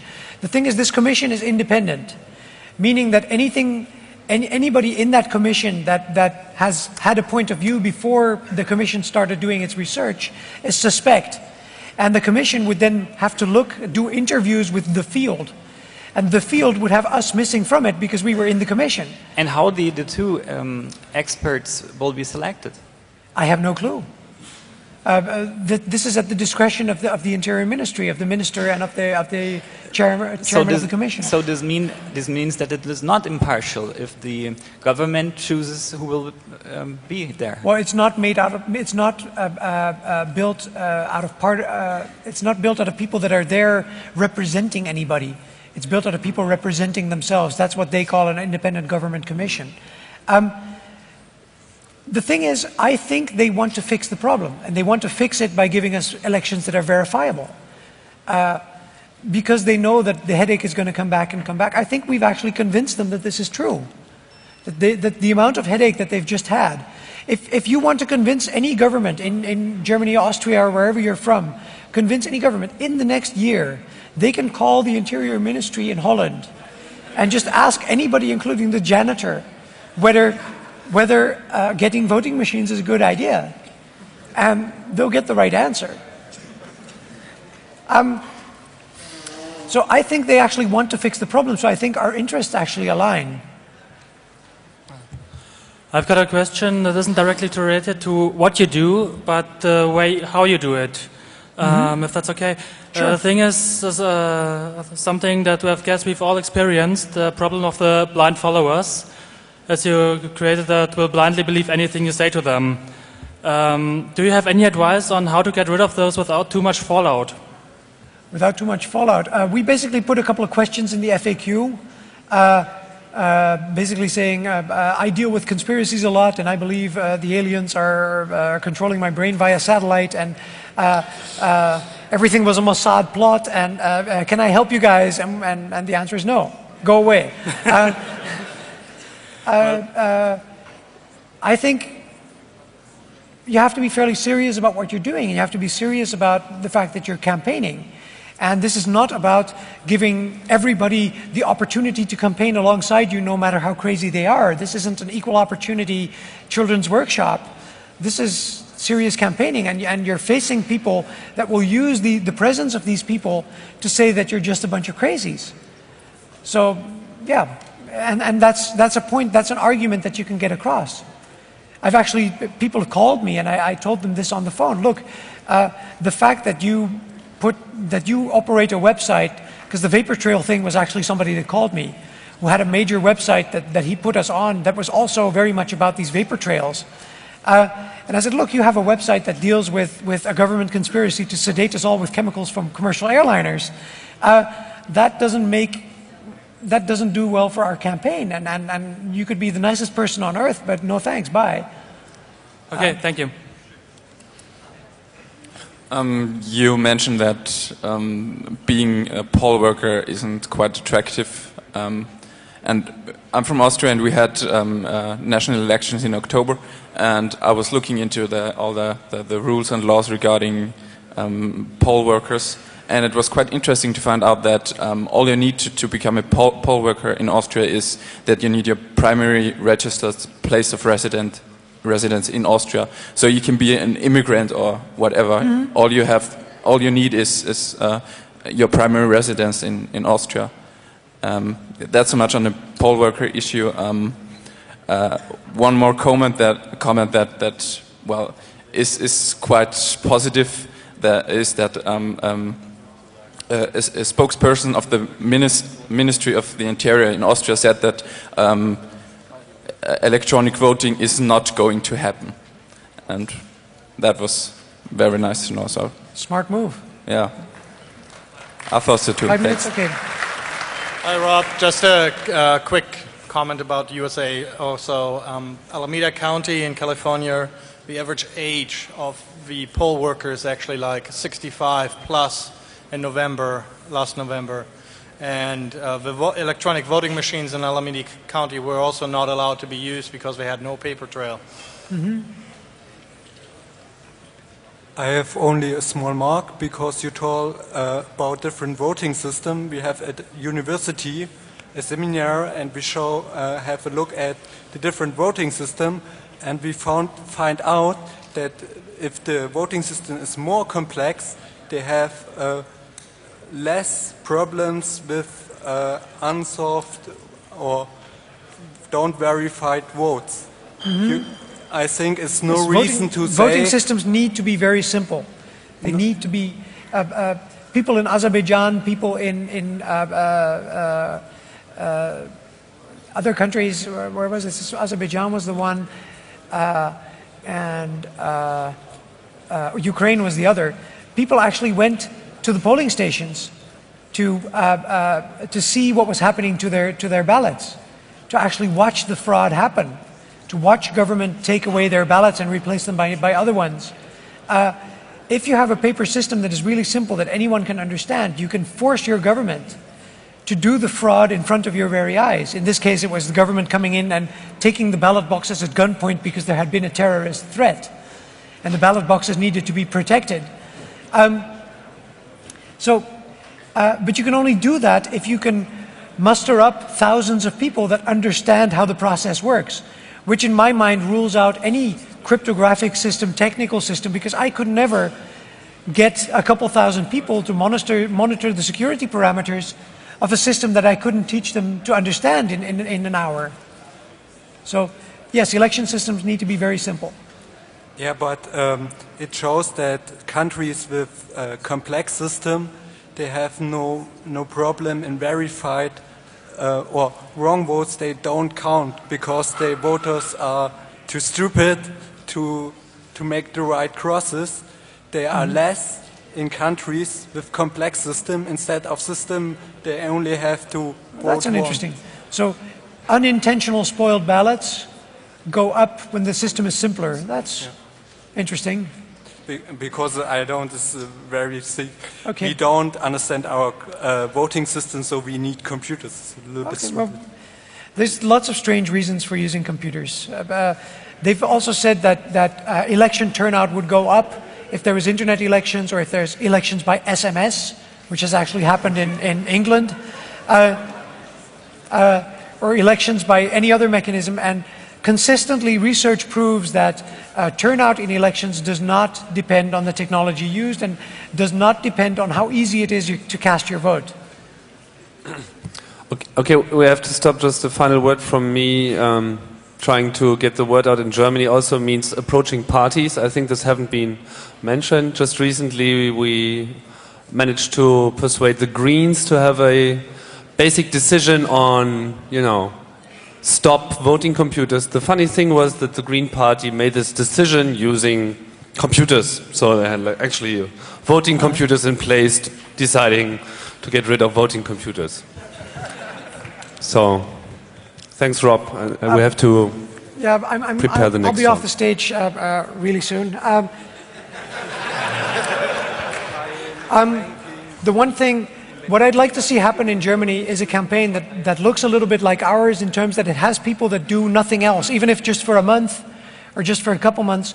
But you need people here that don't just do one action or don't just do one press release. But we need people in Germany, a few, 2, 3, 4, 5, 6, that do nothing else for a few months to see where this leads.